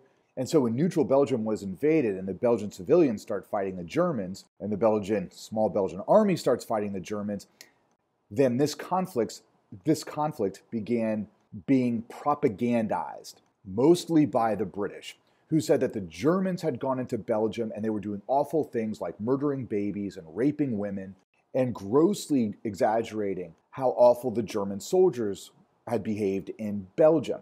The reason why the British government was doing that, creating that anti-German propaganda, was to drum up support among the British people to go down into Europe to fight the Germans. So here is where the war begins. And pretty quickly what you have with the Germans versus the French and the English and a handful of Belgians is a stalemate. You can sort of think of, to use a football term here, you can sort of think of a line of scrimmage going through southern Belgium and northern France, where neither side is really able to gain ground on the other. And so you have sort of a deadlock, you have a stalemate. Now, Belgium, if I could describe the terrain of Belgium here for a second. Belgium, if you ever visit it, it's a lot like Central Ohio. It's very similar to the landscape around here, which is very flat. Also, Belgium in the summertime is very, very rainy. I personally lived in Belgium for the summer of 1996. I lived in the city of Liège. You can actually see Liège on this map here. It's a little bit east of Brussels, not too far away from the German border. That's Liège. And it rains a lot during the summertime. It's sort of they have very dreary, rainy summers. Okay, so what have you got here now? You've got a deadlock between two massive armies. You've got a very flat landscape, and you've got rainy, rainy weather. How do you fight like this? Well, so that flat landscape is dangerous. You don't want to be standing in front of another army on flat land. So both sides started digging these elaborate trench networks. And this becomes the common image of the First World War. Men living and fighting in trenches, like these guys here. So let's take a moment to look at this particular image. These are British soldiers, by the way. You can tell by the shape of their hats, or their, I guess, helmet is the more appropriate word here. But here these men are. They're in a trench. This is to keep them safe. And they are looking across the field. That field is called no man's land, towards the other trench, towards the enemy trench that would be filled with most likely German soldiers. That field in between the trenches of the two armies is called no man's land because if you get up and you go over the top and you go into that field, you're going to get shot dead. So that's the no man's land. So that's also why you see the soldiers standing post with their guns there. Their job is to shoot anybody who attempts to attack their trench. Now you see the one guy with his head up a little bit looking over across no man's land. That was a very, very dangerous thing. They developed periscopes so that you could look up over the lip of the trench without sticking your head up, because even just sticking your head up makes you vulnerable to sniper fire. There were a whole bunch of facial injuries, really awful facial injuries in the First World War because men were sticking their head up above the lip of the trench. And then the other thing you see in this particular photograph is the mud. World War I and the trenches of the Western Front, it was muddy, muddy, muddy. And that's because of all the rain in Belgium and northern France. So this just led to an incredibly uncomfortable existence for these men. And standing in muddy water like this, sometimes your feet would be soaked for days. Now, you're familiar with what happens to your feet if you keep them in the bathtub or the pool for too long, how they start to get pruned. But when you keep your feet wet for days like this, especially in nasty, muddy water, these men started developing some pretty terrible foot diseases, these fungi that would start growing on their feet. Sometimes they'd have to have their feet operated on. And these were but some of the horrors of living in a trench. So here are a couple more British soldiers that are in a trench. You see that there's a shovel between them. It should be pretty obvious why they need a shovel. You can also see that they fortified this particular trench, heightening it with sandbags, fortifying the sides with some corrugated metal and wood. They got a place to sit, possibly sleep, although sleep would be very difficult in a trench because you never knew when the attack was going to happen. You could get attacked in your tent or in your trench day or night. And the attack would begin with an artillery barrage. These bombs fired from cannon on the other side that would land in a trench and explode. This artillery barrage, there's no way to defend yourself against it. And you're just sitting there. Who gets hit? Who survives? Who dies? Who gets horribly wounded? It's totally random. It's totally random. And there was just the terror and the anxiety of being in a trench, just waiting for the possibility of this to happen. But this is how trench warfare was fought. One side tries to blow the other men up in their trench so that their men and their trench can go over the top, which means climbing out of their trench, charging across no man's land, and capturing the enemy trench. That was the goal of trench warfare. It was very rarely successful because there was always then a counterattack on their trenches, and the front line of the war very rarely moved more than 100 yards or in one direction or the other, even after a major battle. And so you would have these major battles on the Western Front in Belgium and in northern France. Battles like the Battle of the Marne, the Battle of the Somme, the Battle of Ypres in Belgium, which is also called the Battle of Passchendaele. There were 3 of them. You'd have these battles like the Battle of the Somme, where you had 20,000 men die in 4 hours and no land was gained. It was just this massive loss of life. And this is what makes World War I feel like an extraordinarily pointless war. First of all, why are these guys fighting? Why are their countries fighting? Well, really early on in the war, it's very simple and really stupid. They're fighting for the sake of fighting and for this and to win. But even what is a win? It's hard to identify exactly what the end goal is for either the Germans or the French or the British. They are fighting for the sake of fighting. And this is yet another element of the irrationality of the First World War. This is a particularly awful image of corpses in a trench after an artillery barrage. One of the things you had to deal with living in a trench were the rats, because the rats would come out and feed on the human corpses. They would feed on the corpses in no man's land. They'd come crawling around in the trenches. Aside from dealing with a potential sniper hitting your face and trench foot, you also had to deal with the nastiness of these huge rats infesting your trench. Okay, so let's go back to this big idea of why each side is fighting. Why are the Allies fighting? Why are the Central Powers fighting? So the fight began because Germany was afraid that their enemies were going to attack. They'd already surrounded them. There were plans on attacking Germany, so they thought the best defense is a good offense, so they invade France through neutral Belgium. And that's how the whole thing starts. And then, of course, as soon as that happens, then Russia does invade the eastern part of Germany. You've got the Ottomans that begin fighting the Russians, the Austrians that are fighting the Russians. Austria goes in and invades Serbia. And then all the colonies go to war around the world. It all starts off just boom. Now, how do you end it? Now that it has started, how do you end it? What constitutes a win?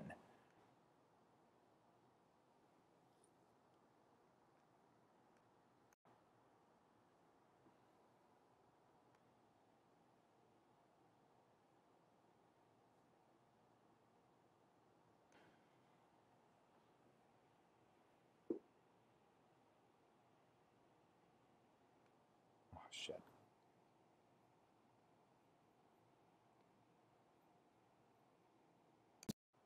So pretty much, what does constitute a win is the other side giving up.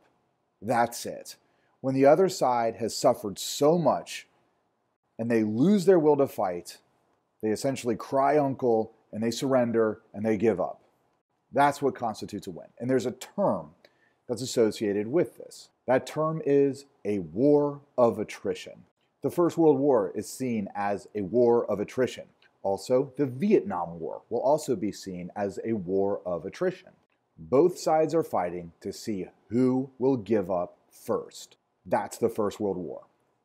Another important element of the First World War is the new technology that is used in the First World War. It's really the first major military conflict after the Industrial Revolution of the late 19th century, where we have steel, where we have mass production. And so there's this new modern equipment that's being used in warfare. This is completely changing the experience of a soldier who is now no longer charging into battle on a horse, saber at his side, firing a rifle or a pistol or something like that. You know, think of like George Custer leading men into battle at the Battle of Little Bighorn. That was 1876. That was just one generation before, less than 40 years before World War I. And now war has completely changed because all the countries have industrialized. So you have new things like this on the scene, the tank. So the tank was first developed by the British, and they were used pretty early on in the war. 1914, the Battle of Cambrai is where the tank made its first appearance. And the purpose of the tank was to go across no man's land. These tanks did not travel very fast. They traveled at approximately 5 miles an hour, so they just sort of crawled across no man's land. But it's an armored car, right, with these heavy treads on it, so it could go across the rough terrain of the no man's land, the barbed wire that was laid down in no man's land. It could just kind of crush through all of this to get to the trenches on the other side. It would have been horrible to have been one of the men in a tank in the First World War. Tanks will be developed in between the First and the Second World War. They'll be far more effective in the Second World War. In the First World War, they were death traps. If you got into one of these tanks and were driving it across no man's land to fit to the trench on the other side, it was very likely you would have gotten killed, and killed in a horrible way. First of all, there was the exhaust from the tank that would go up into the turret, so it wasn't all that easy to breathe in there. The bottom of a tank was particularly vulnerable, so if it hit a mine and it blew up, chances are you would cook inside of that tank. And the tank couldn't defend itself very easily. Even though machine gun fire couldn't penetrate it, a well-placed enemy hand grenade into the turret of the tank would, of course, blow you up inside of it. Tanks end up being very ineffective during the First World War. Hey, by the way, the reason why they're called tanks, when the English were developing them, they were these top secret things. And so they were all on, some base wherever had been made, and they were covered with sheets. People were curious what were underneath all of these sheets, and they were simply told, oh, those are tanks. Maybe water tanks, maybe fuel tanks, and that's where the term tank comes from.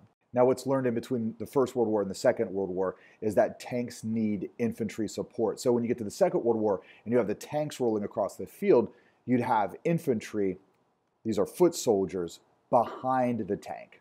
At the Battle of Cambrai, where the tanks were first used, the German soldiers thought they were hallucinating. They hear these loud, monstrous machines slowly crawling towards them across no man's land. They didn't know what they were looking at. Another new piece of military technology that had been developed before the First World War and had actually been used by the Americans against the Native Americans during some of the Native American conflicts in the late 19th century was the machine gun. It would take multiple individuals to work a machine gun, like these British soldiers that you see here. Machine guns made crossing no man's land extraordinarily dangerous because a couple of machine gunners could just swoop across no man's land, firing on any attack on their trench. The machine gun. You also have these very powerful howitzers, these cannon, like this one. This was called the Big Bertha, developed by the Germans. It could fire an ammunition shell the distance of 5 miles. And of course, when these shells hit the ground and they exploded, killing all these men, creating these great concussions in the earth would thunder and shake. It was so loud and so terrible that the impact was sometimes heard a couple of 100 miles away. There were times there were people in London who could hear the war going on in Belgium. These powerful howitzers also contributing to the horror and the terror of this war. Hopefully you can start to understand why a significant minority of soldiers suffered from shell shock during the First World War. Now, as you look at this huge cannon, you have to think, how could you ever transport something so big?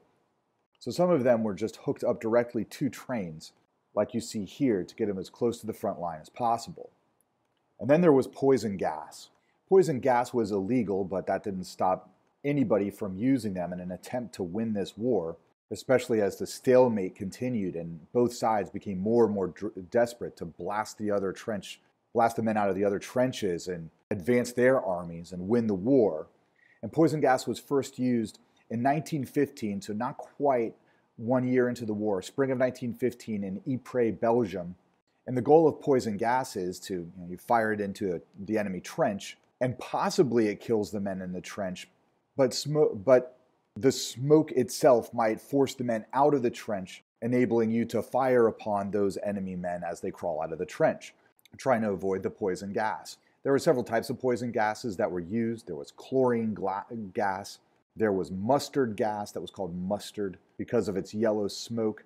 These gases tended to attack the respiratory system, but it would also attack the moist parts of your body, such as your eyeballs. So a lot of times men who got hit with poison gas went blind. And so you'd have these awful scenes like this, where men who survived the gas attack but had gone blind were being led out away from the front lines by somebody who could see. Now, fortunately, not all of these men are going to be permanently blinded for life, although it had to be pretty scary because you really wouldn't know at the time if you were permanently blind or not. But sometimes the cornea of your eye would repair itself and you'd be able to see again.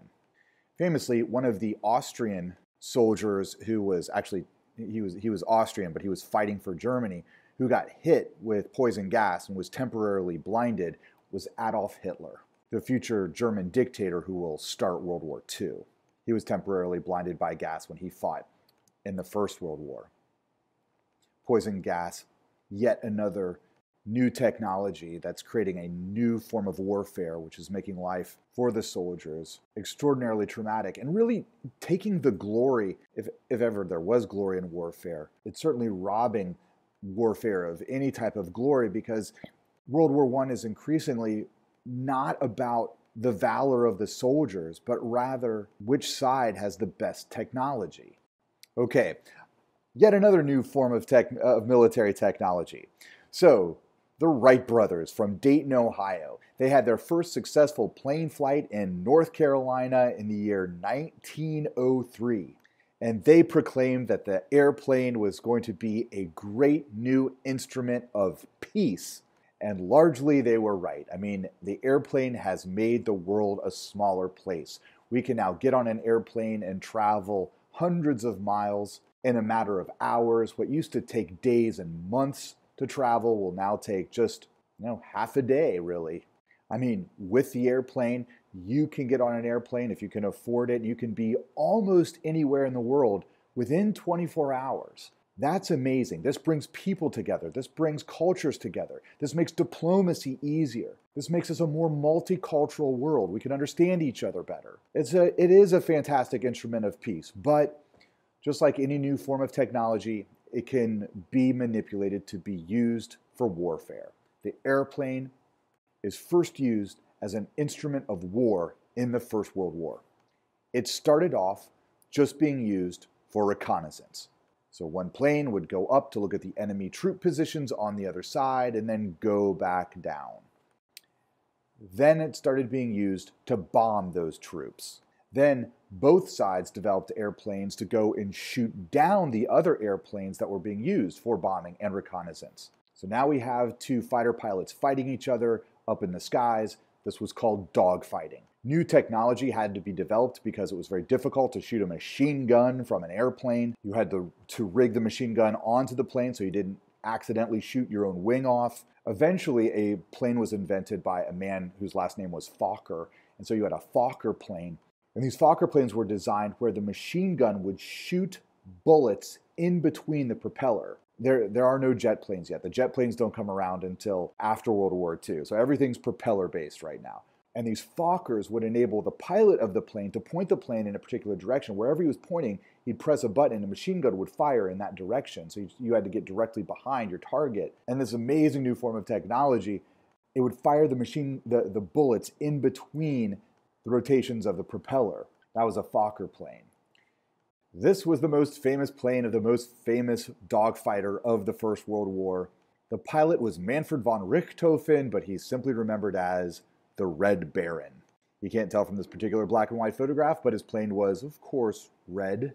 But you can also notice that he has a triplane. Most of the planes in World War I were biplanes with 2 wings. Here you have the Red Baron's plane, which is a triplane with 3 wings, which enabled him to be a little bit more agile in the air. And this contributed to his success because Manfred von Richthofen, the Red Baron, was this daring pilot who would position himself in front of the enemy, giving the enemy the sense that, wow, I'm able to shoot the Red Baron out of the sky. But then he would use his triplane, which offered him greater wind resistance because he did have 3 wings. He'd put the brakes on these things, do a loop-de-loop around behind whoever was pursuing him. The pursuer of the Red Baron would lose the Red Baron and get lost up in the sun somewhere above him, and the next thing you know, the Red Baron's behind him, and the Red Baron shoots him out of the sky. Here is the Red Baron, whose real name was Manfred von Richthofen, who shot at least 80 planes down out of the sky, the most successful dogfighter in the First World War, but he also died in combat over France. And the Red Baron lives on today in legend. There's a frozen pizza company named after the Red Baron, and probably more famously, at least for me, the Red Baron makes an appearance, or made appearances, in Snoopy and the Peanuts cartoons. Snoopy was always fighting the Red Baron, and of course the Red Baron always won. But now you know the story of the real Red Baron, or at least the Red Baron's significance in World War I. Okay, so I'm going to jump ahead a little bit to America's involvement in World War I. Haven't even gotten to how we get involved in World War I, but since we are talking about flying aces during the First World War, now is a perfect time to talk about this particular individual, Eddie Rickenbacker. I love talking about Eddie Rickenbacker simply because Eddie Rickenbacker was born and raised in the great city of Columbus, Ohio. His family wasn't really all that well off, and he had to drop out of school when he was only in the 8th grade. He was fascinated with automobiles, so he got a job in a garage learning how to work on automobiles. This was before the time of the Model T Ford, so automobiles were still very much a luxury item when Eddie Rickenbacker was a boy, just a teenager, and he learned how engines worked, and he learned how to take engines apart and put them back together again. He learned all the things that you needed to know in order to be a mechanic on cars at this point in time. Fascinated with cars, he got into race car driving and participated in one of the very first Indianapolis 500 races. So he's all into cars, and then comes along the airplane. If he was fascinated with cars as a teenager, he's even more fascinated with airplanes. So he becomes an airplane mechanic and a pilot. So here's the young Eddie Rickenbacker during the First World War, leaning against his airplane. It's a biplane. You may notice that he has a particular insignia on the side of a plane. It's a hat. It looks like Uncle Sam's hat. It's all red, white, and blue with stars and stripes on it. And the hat is in a ring. This relates to an old saying that when you were wanting to fight, when you were wanting to challenge somebody, you threw your hat in the ring. We usually say this today if somebody is going to run for political office, that they'll throw their hat in the ring.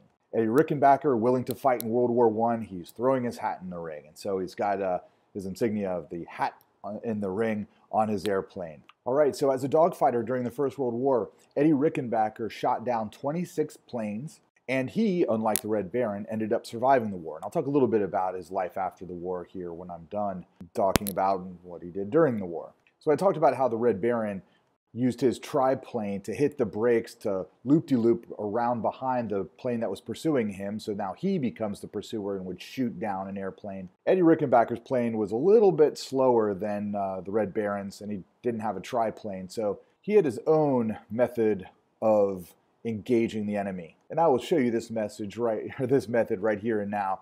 But first of all, you need to look at your screen and appreciate the high-quality graphics that I've produced for you. Yes, there's Rickenbacker's plane. Please notice the hat in the ring insignia on the side of his plane. All right, so this is how Rickenbacker was successful. And let me reiterate, America's most successful dogfighter during the First World War. All right, so Rickenbacker's plane wasn't all that fast, and he doesn't have a triplane like the Red Baron, so what he would do is fly up really high as he possibly could, so that way he could look down upon any potential enemy planes coming up from below, and he would do his very best to stay between the planes, the enemy planes, and the sun, so that the enemies couldn't see him very well. And then once he thought he was in the right position, he would essentially dive bomb them. And Rickenbacker would do this up and down thing, up and down. So he was either going down at the enemy planes or up at the enemy planes, and he found that this was the most effective way that he could fight and win. And for the most part, it worked.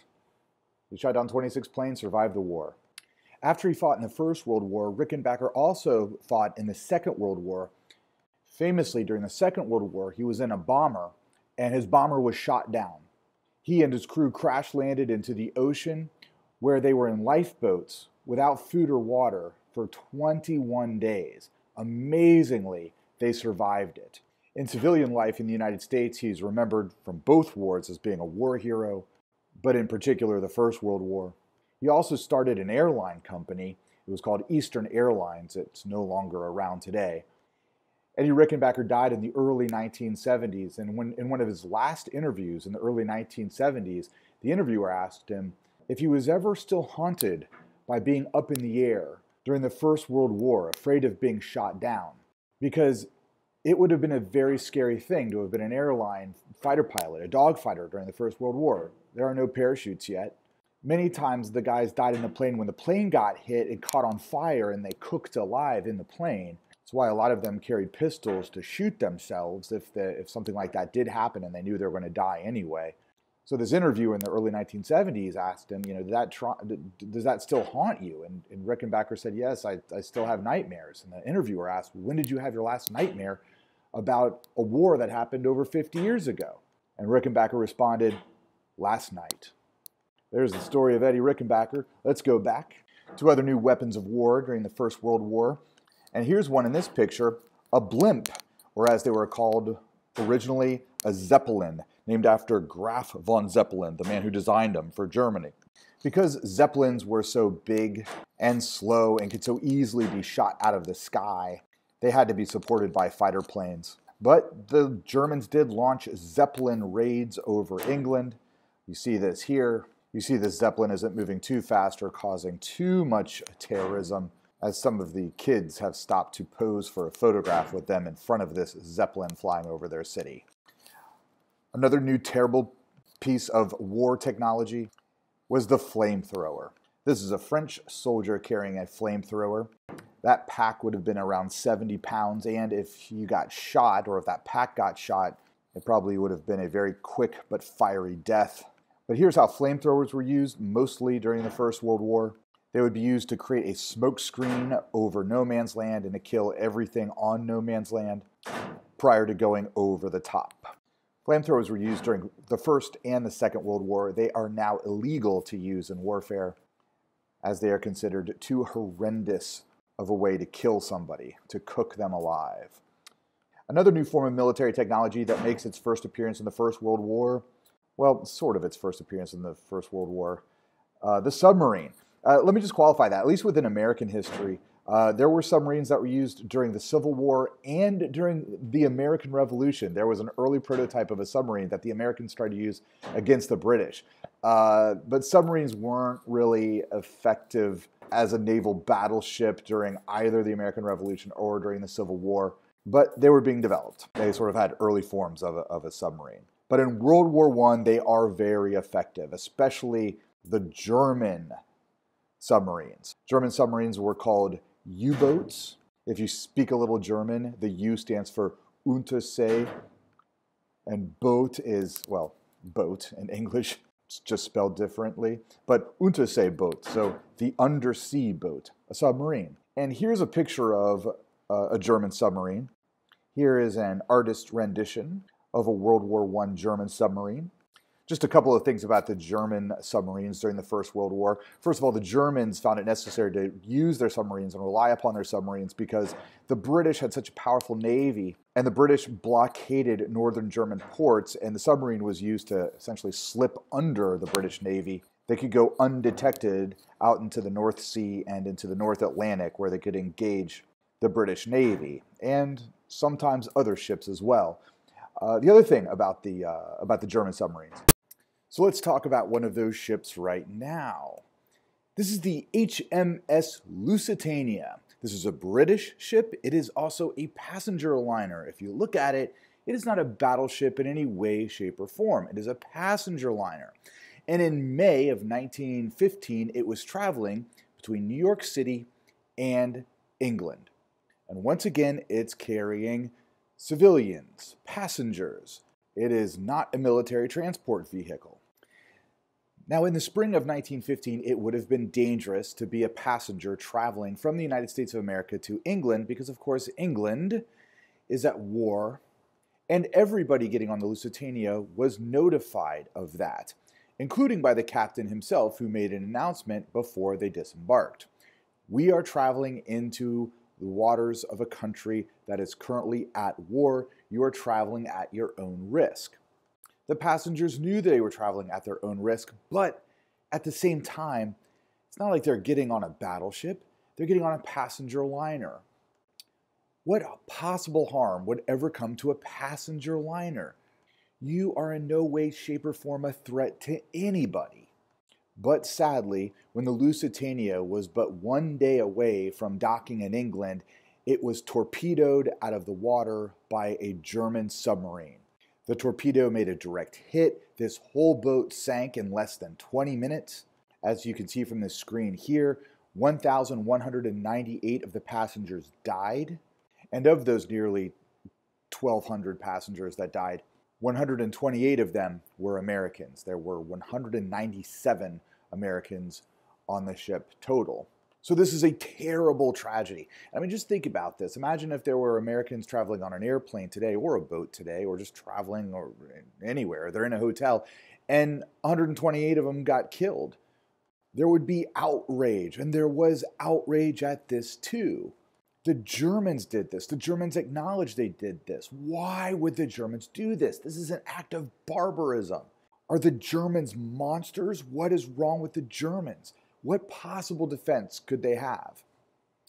By the way, before I get into all of that, here's an image of the Lusitania today at the bottom of the Atlantic. It was struck off the coast of Ireland. Here it is at the bottom of the sea.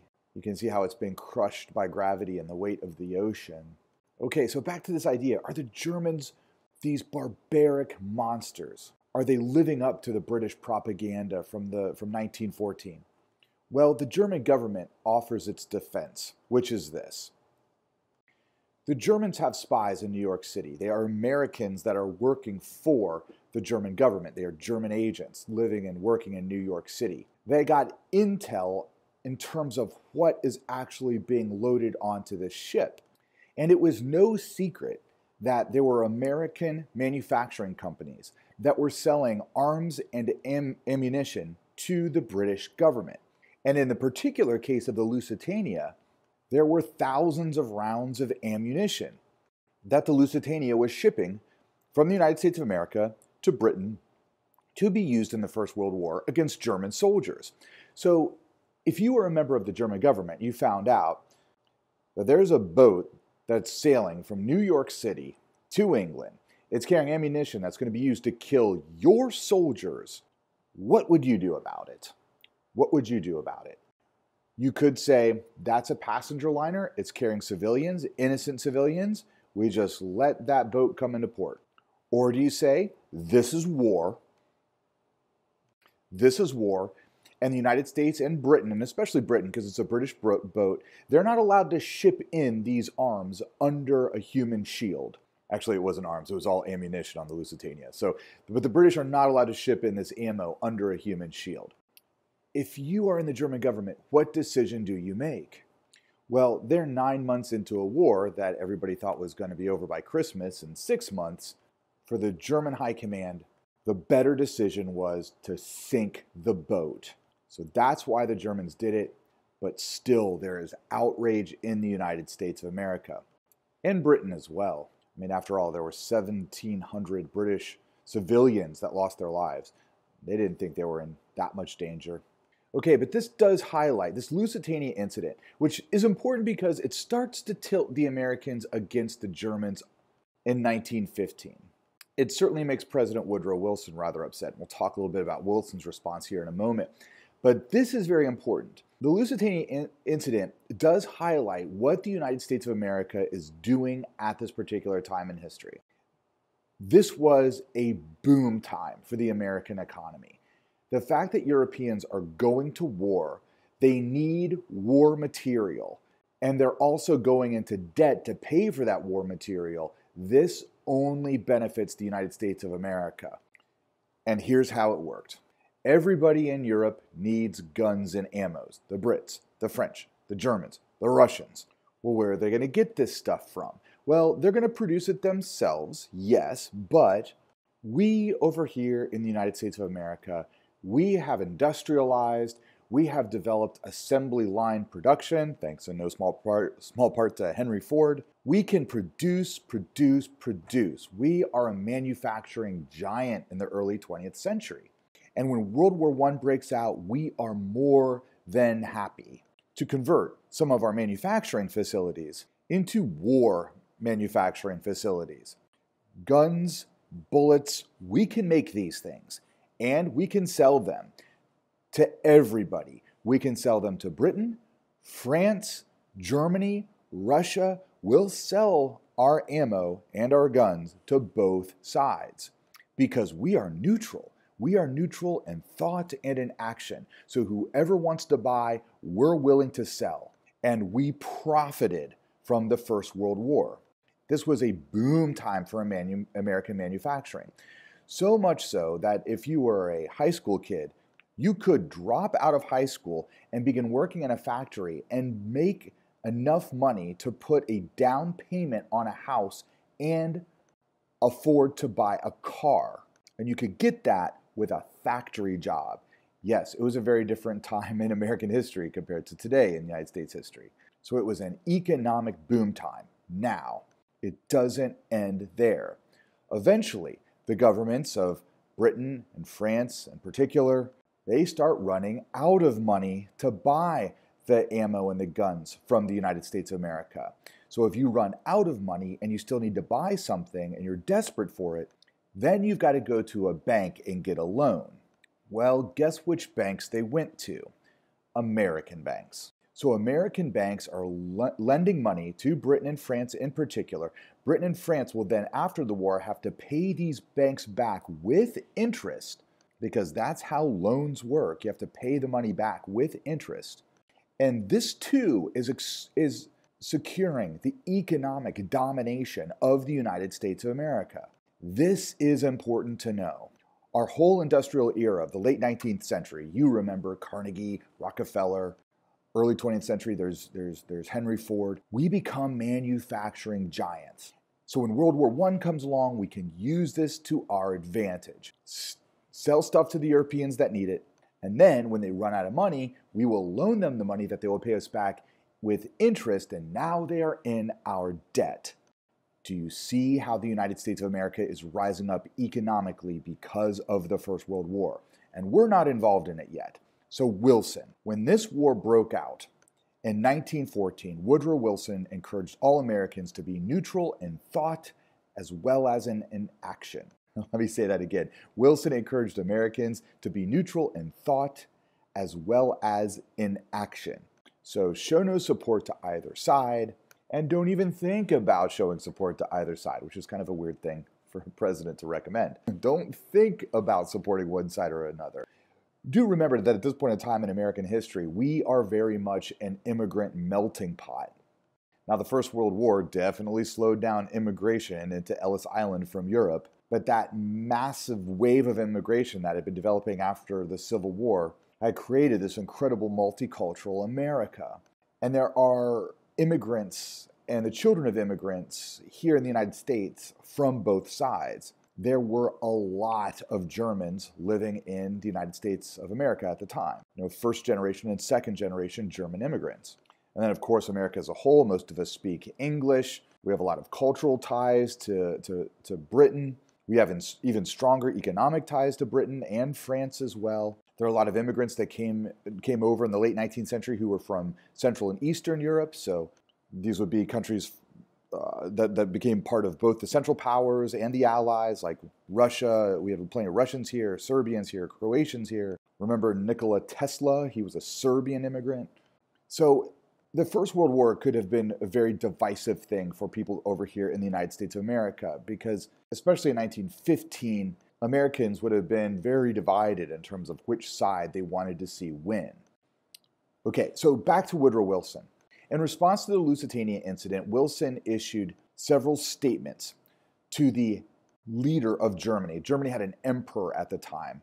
The German word for emperor was Kaiser. This man's name was Kaiser Wilhelm II or Kaiser William II, if you want to anglicize his name, Kaiser Wilhelm II. So Wilson sent several official letters to Kaiser Wilhelm II threatening Germany, stating that if Germany continues in what was identified as unrestricted submarine warfare, then the United States will be forced to intervene on the side of the Allies.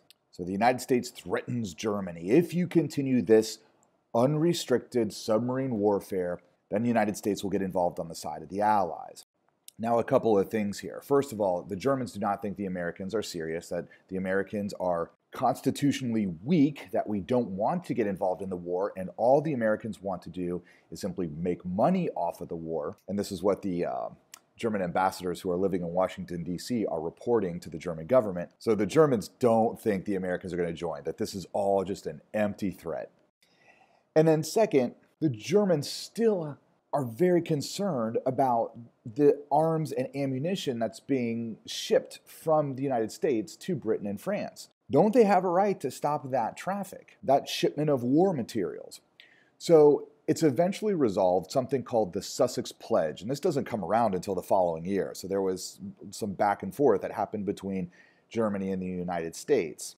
And the Sussex Pledge says this: the German subs will not just shoot non-military vessels out of the water. To repeat the phrase that's important here, the German subs will not continue unrestricted submarine warfare.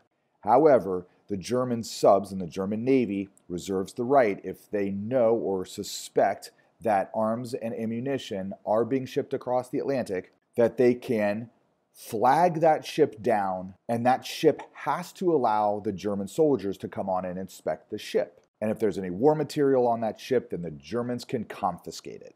Okay, so that's the Sussex Pledge of 1916. It's really annoying. The Germans are like, this is really annoying, because you're going to have these German soldiers, flag down a ship, go up to the ship, board the ship, try to inspect the entire ship. And the Lusitania is a huge ship. This is a cumbersome, tedious process that's really a big waste of time. And the German military is like, can't we just blow these ships out of the water? So again, I want to highlight this term again. The Germans feel that they can win if they can just turn loose their subs, start sinking anything in the North Atlantic. And we call that, once again, unrestricted submarine warfare. So just know that that idea is lurking in the back of the minds of the German high command. They want to turn loose their subs. They turn loose the subs, they feel like they can win this war. Unrestricted submarine warfare. All right, in 1916, the Germans are still very upset that the United States of America is selling arms and ammunition to some of their enemies, the Allied forces. And so Germany starts doing some things to disrupt this and to sort of scare the Americans, make sure that the Americans never ever get involved in this war. So here's one of the things that they do.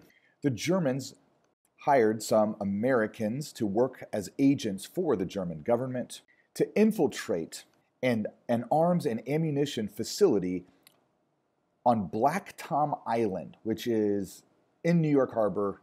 It's technically part of New Jersey. And in 1916, there are all these guns and ammunitions that were being stockpiled there, getting ready to be placed on a ship to be sent to Russia. So we're selling guns and bullets and stuff to the Russians. All right, so essentially these German spies, who are Americans, by the way, but they're working for Germany, they snuck into the facility at Black Tom Island and they blew all this stuff up. The explosion was so big, it created an earthquake in New York City and damaged, symbolically, the foundation of the Statue of Liberty. This was an incredible act of terrorism on American soil. And afterwards, Woodrow Wilson's response: be neutral in thought as well as in action. We're still not getting involved in this conflict. A few weeks later, in Newport, Rhode Island, which is the home of the Naval War College, a very strange thing occurred. Off the coast of Newport, a German U-boat just surfaces. Yep, a German U-boat just pops out of the water, comes steaming into docks at Newport. The hatch opens. The commander of the ship gets out of his U-boat onto the dock with a postcard.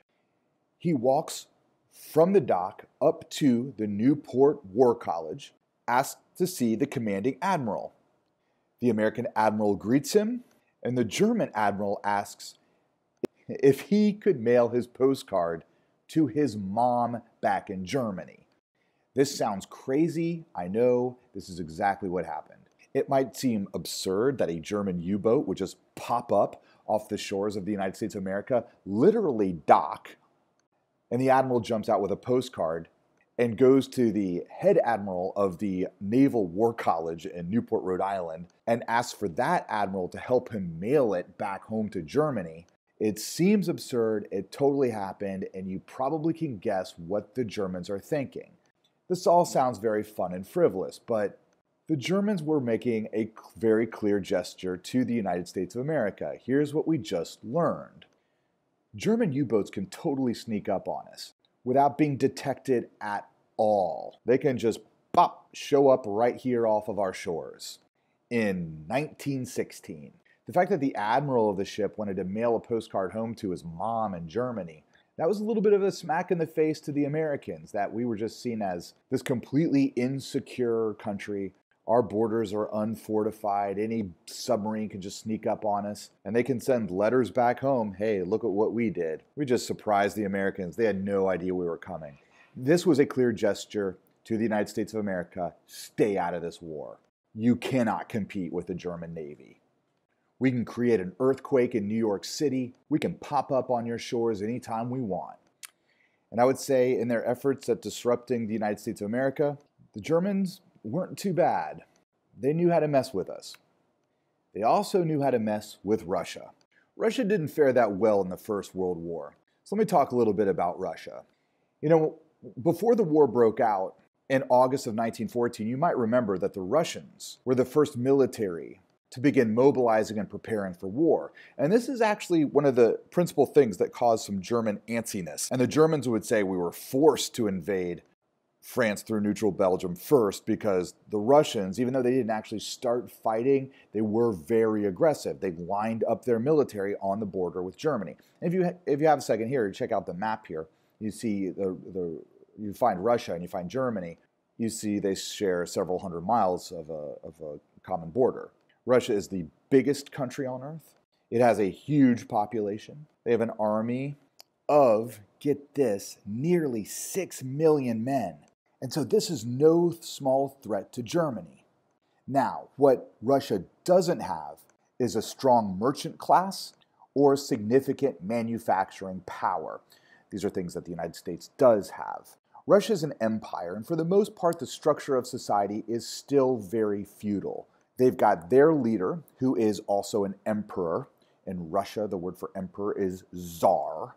You have Russian aristocrats, and you have a whole bunch, millions of German peasants. Russia had struggled in the latter half of the 19th century. At the same time, we've got guys like Carnegie and Rockefeller over here industrializing our country. Russia really struggled with industrialism, or rather with industrialization. They just couldn't get it going. So Russia ends up with all of these men. I mean, an army of, like I said, nearly 6 million men, but they can't make enough guns and especially enough bullets for these men. So you get 1 year into the war, you've got a soldier with a rifle. It's a single-shot action rifle. They don't have the same number of machine guns that like the Germans or the British or the French have. They've got rifles. And 1 year into the war, they were being rationed 1 bullet a day. That's all they had. They had to ration the bullets to the soldiers with the idea that you use your handful of bullets that you have to shoot the German soldiers and to capture their guns and their ammunition. So that's how you need to think of the Russian army at this time. Absolutely huge, but also really weak in terms of their weapons of war. And of course, this is the First World War.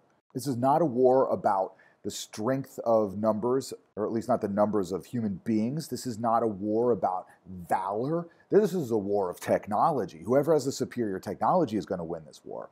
Okay, so what happens? How did things go for Russia when the war began in August of 1914? Well, the first 4 months of this war actually went quite favorably for the Russians. If you look at this map, which you've looked at several times before, you remember that when the war begins in 1914, it's Germany that strikes first, and Germany invades France through that little triangular-shaped pink country, that's Belgium, and Germany throws the weight of their military at France first. That's the Western Front, because it's on the western border of Germany.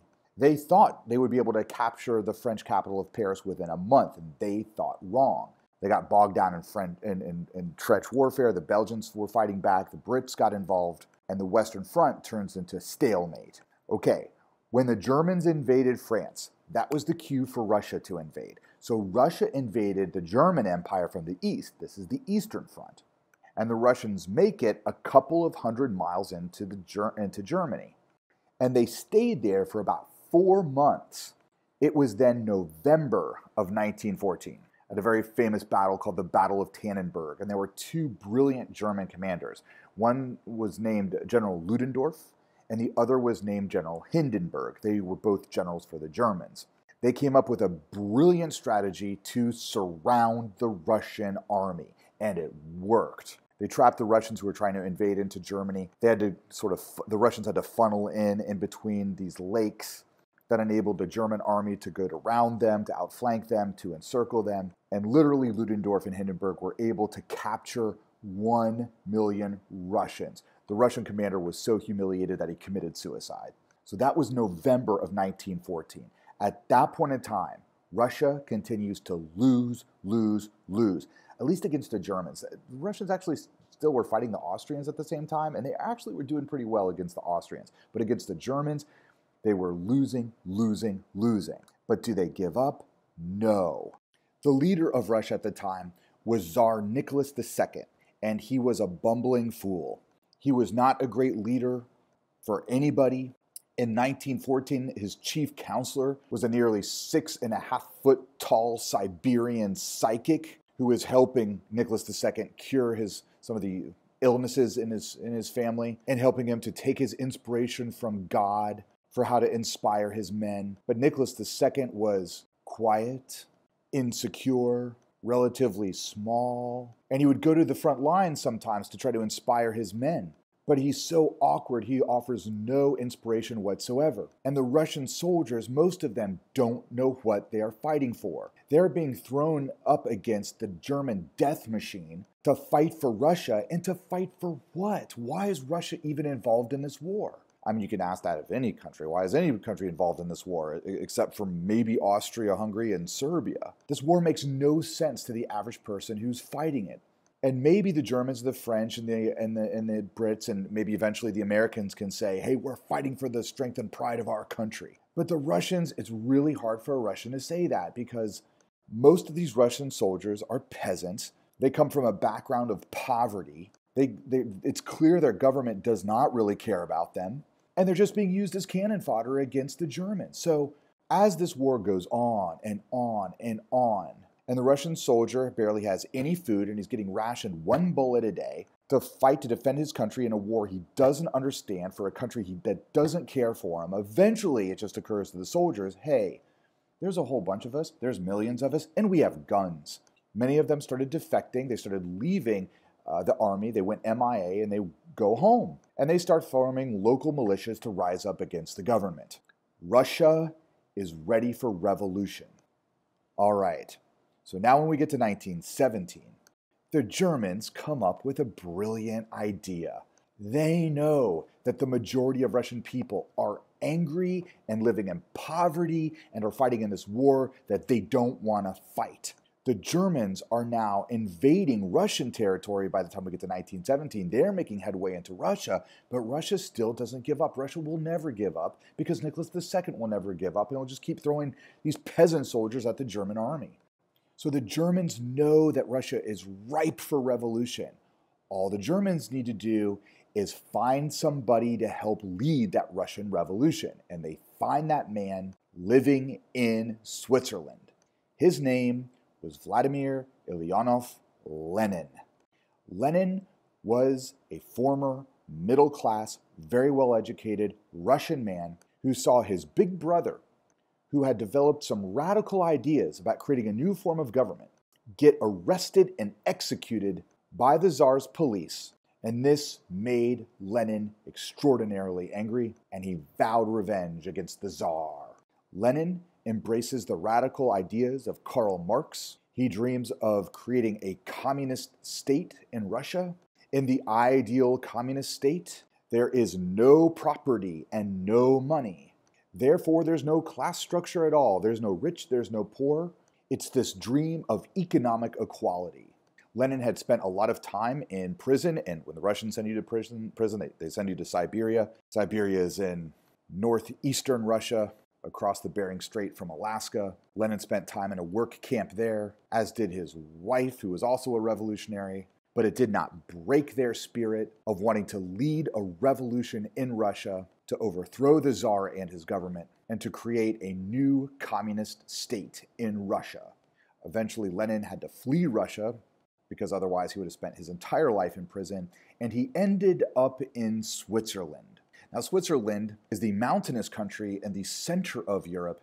If you look at the map, it's not actually labeled on this map, but if you find this country, it's in a darker red. It's in between Germany and Italy and France and the Austro-Hungarian Empire. If you find that little red blotch there in the middle of all of that, that's Switzerland. And that's where Vladimir Lenin was living.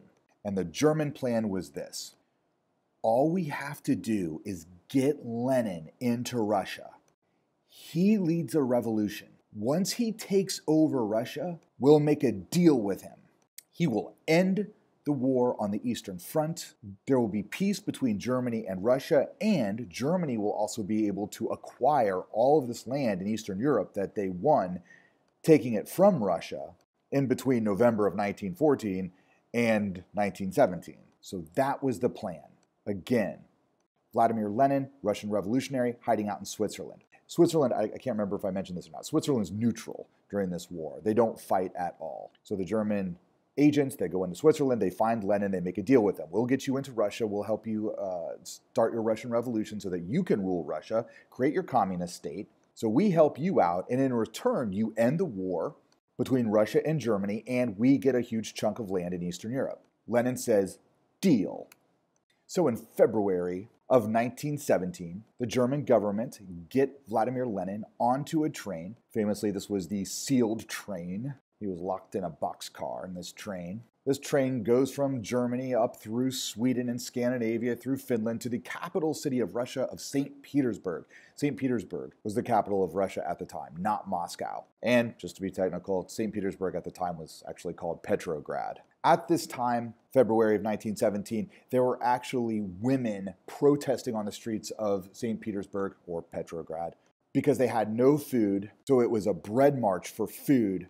And the government of Russia was not giving them any pay or compensation for their sons and their husbands going off to fight at war. So at this point in time in history, when your man leaves and there's no men left in the house, then there's nobody there to make money to help provide. So they expected the government to provide, and the government wasn't providing because the government of Russia is broke. I can't provide for anybody at this time. And so people are starving in the streets of Petrograd. So the women are protesting in Petrograd, and this was causing a revolution. So it's not long after this that Vladimir Lenin shows up in Russia to start his revolution. The government was onto him. They stopped his revolution from happening in the summer of 1917, and he actually goes into the neighboring country of Finland. He goes into hiding. He disguises himself, which is sort of what you see on the screen here, Vladimir Lenin disguising himself. That's Lenin in disguise there on the right. But then things continued to deteriorate throughout the summer into the fall of 1917, and then in October of 1917, Lenin shows back up. In Russia, this was Red October. The amount of time it took Vladimir Lenin and his fellow communists, they were called the Bolsheviks, which means the majority in Russian. They actually weren't the majority of Russians, the Bolsheviks, but they were a very powerful minority. And they said they represented the masses, which is why they called themselves Bolsheviks. So these Bolshevik communist revolutionaries that were led by Lenin, how long did it take him to overthrow the government? 10 days. 10 days. Lenin takes over Russia. We have a successful Russian Revolution in October of 1917. Vladimir Lenin becomes the first communist leader in world history. The Tsar and his family are eventually all executed and buried in an unmarked grave in the Ural Mountains. Lenin sends one of his chief advisors, a guy by the name of Leon Trotsky, to go meet with the German high command. in a town in Poland called Brest-Litovsk, where they sign a treaty ending the war on the Eastern Front between Russia and Germany and the rest of the Central Powers, Austria and the Ottomans. The year is 1917. This plan that the Germans had been concocting the year before works. So what's the implications of this? How does this affect the United States of America all the way over on the other side of the earth? Look at the map. Look at that map. The Germans have had to split their army between the Western Front, fighting the French with their British allies, and the Russians on the Eastern Front, fighting the 6 million men in the Russian army. Now, with the war concluded on the Eastern Front against the Russians, and having acquired a whole bunch of new land there in Eastern Europe, the Germans can begin shipping all of their men with all their guns and all their bullets and all their cannon, all their tanks, all their poison gas, all their flamethrowers, all their machine guns. They can start shipping all that stuff from the Eastern Front in Russia to the Western Front against the French and the British. The Germans are going to wait until the spring of 1918. And then, against the French and the British, they're going to unleash hell. The Germans are going to finally be able to win this war in the spring of 1918. France and Britain are exhausted. They've been fighting this war as well for 4 years. They've exhausted their industry, their economy. A whole generation of British and French boys have died. Numbers that we, in our American history and in our military history, we've never been in a war where we've lost 1 million men. And that has happened to both the British and the French. It's devastating. So in this war of attrition, the Germans just got a huge morale boost. They've ended the war on the Eastern Front. They've acquired land. Now in March of 1918, they expect to win. The only thing that could possibly save France and Britain from being conquered by the Germans would be the presence of a fresh, new, huge army. Woodrow Wilson had run for re-election in 1916. So if you remember, he was elected for the first time in 1912. So 4 years later, 1916 was his campaign to run for re-election. When he ran for re-election in 1916, his campaign slogan was, "He kept us out of the war." For the American people, that meant war against Mexico and war in Europe, the First World War. Woodrow Wilson was a pacifist. He gets re-elected in November of 1916, retakes the oath of office of the presidency in late January of 1917, and within 3 months, Wilson will stand before the Congress of the United States of America and ask for a declaration of war against Germany. America is showing up to fight in the First World War. Question is, in such a short period of time, in between getting reelected with his campaign slogan, Wilson, he kept us out of the war, to within a half a year declaring war on Germany, what happened? So we will learn what happened, how the United States of America finally gets involved in this war, what we do to turn the tide of this war, the experiences of the American soldier in this war, how this war finally comes to an end, and the very important peace treaty that ends the First World War. We will learn all about these things in the next lecture. That concludes this lecture, everyone. I hope you enjoyed it. Hope you learned something. I will see you next time. Have a wonderful day. Bye-bye.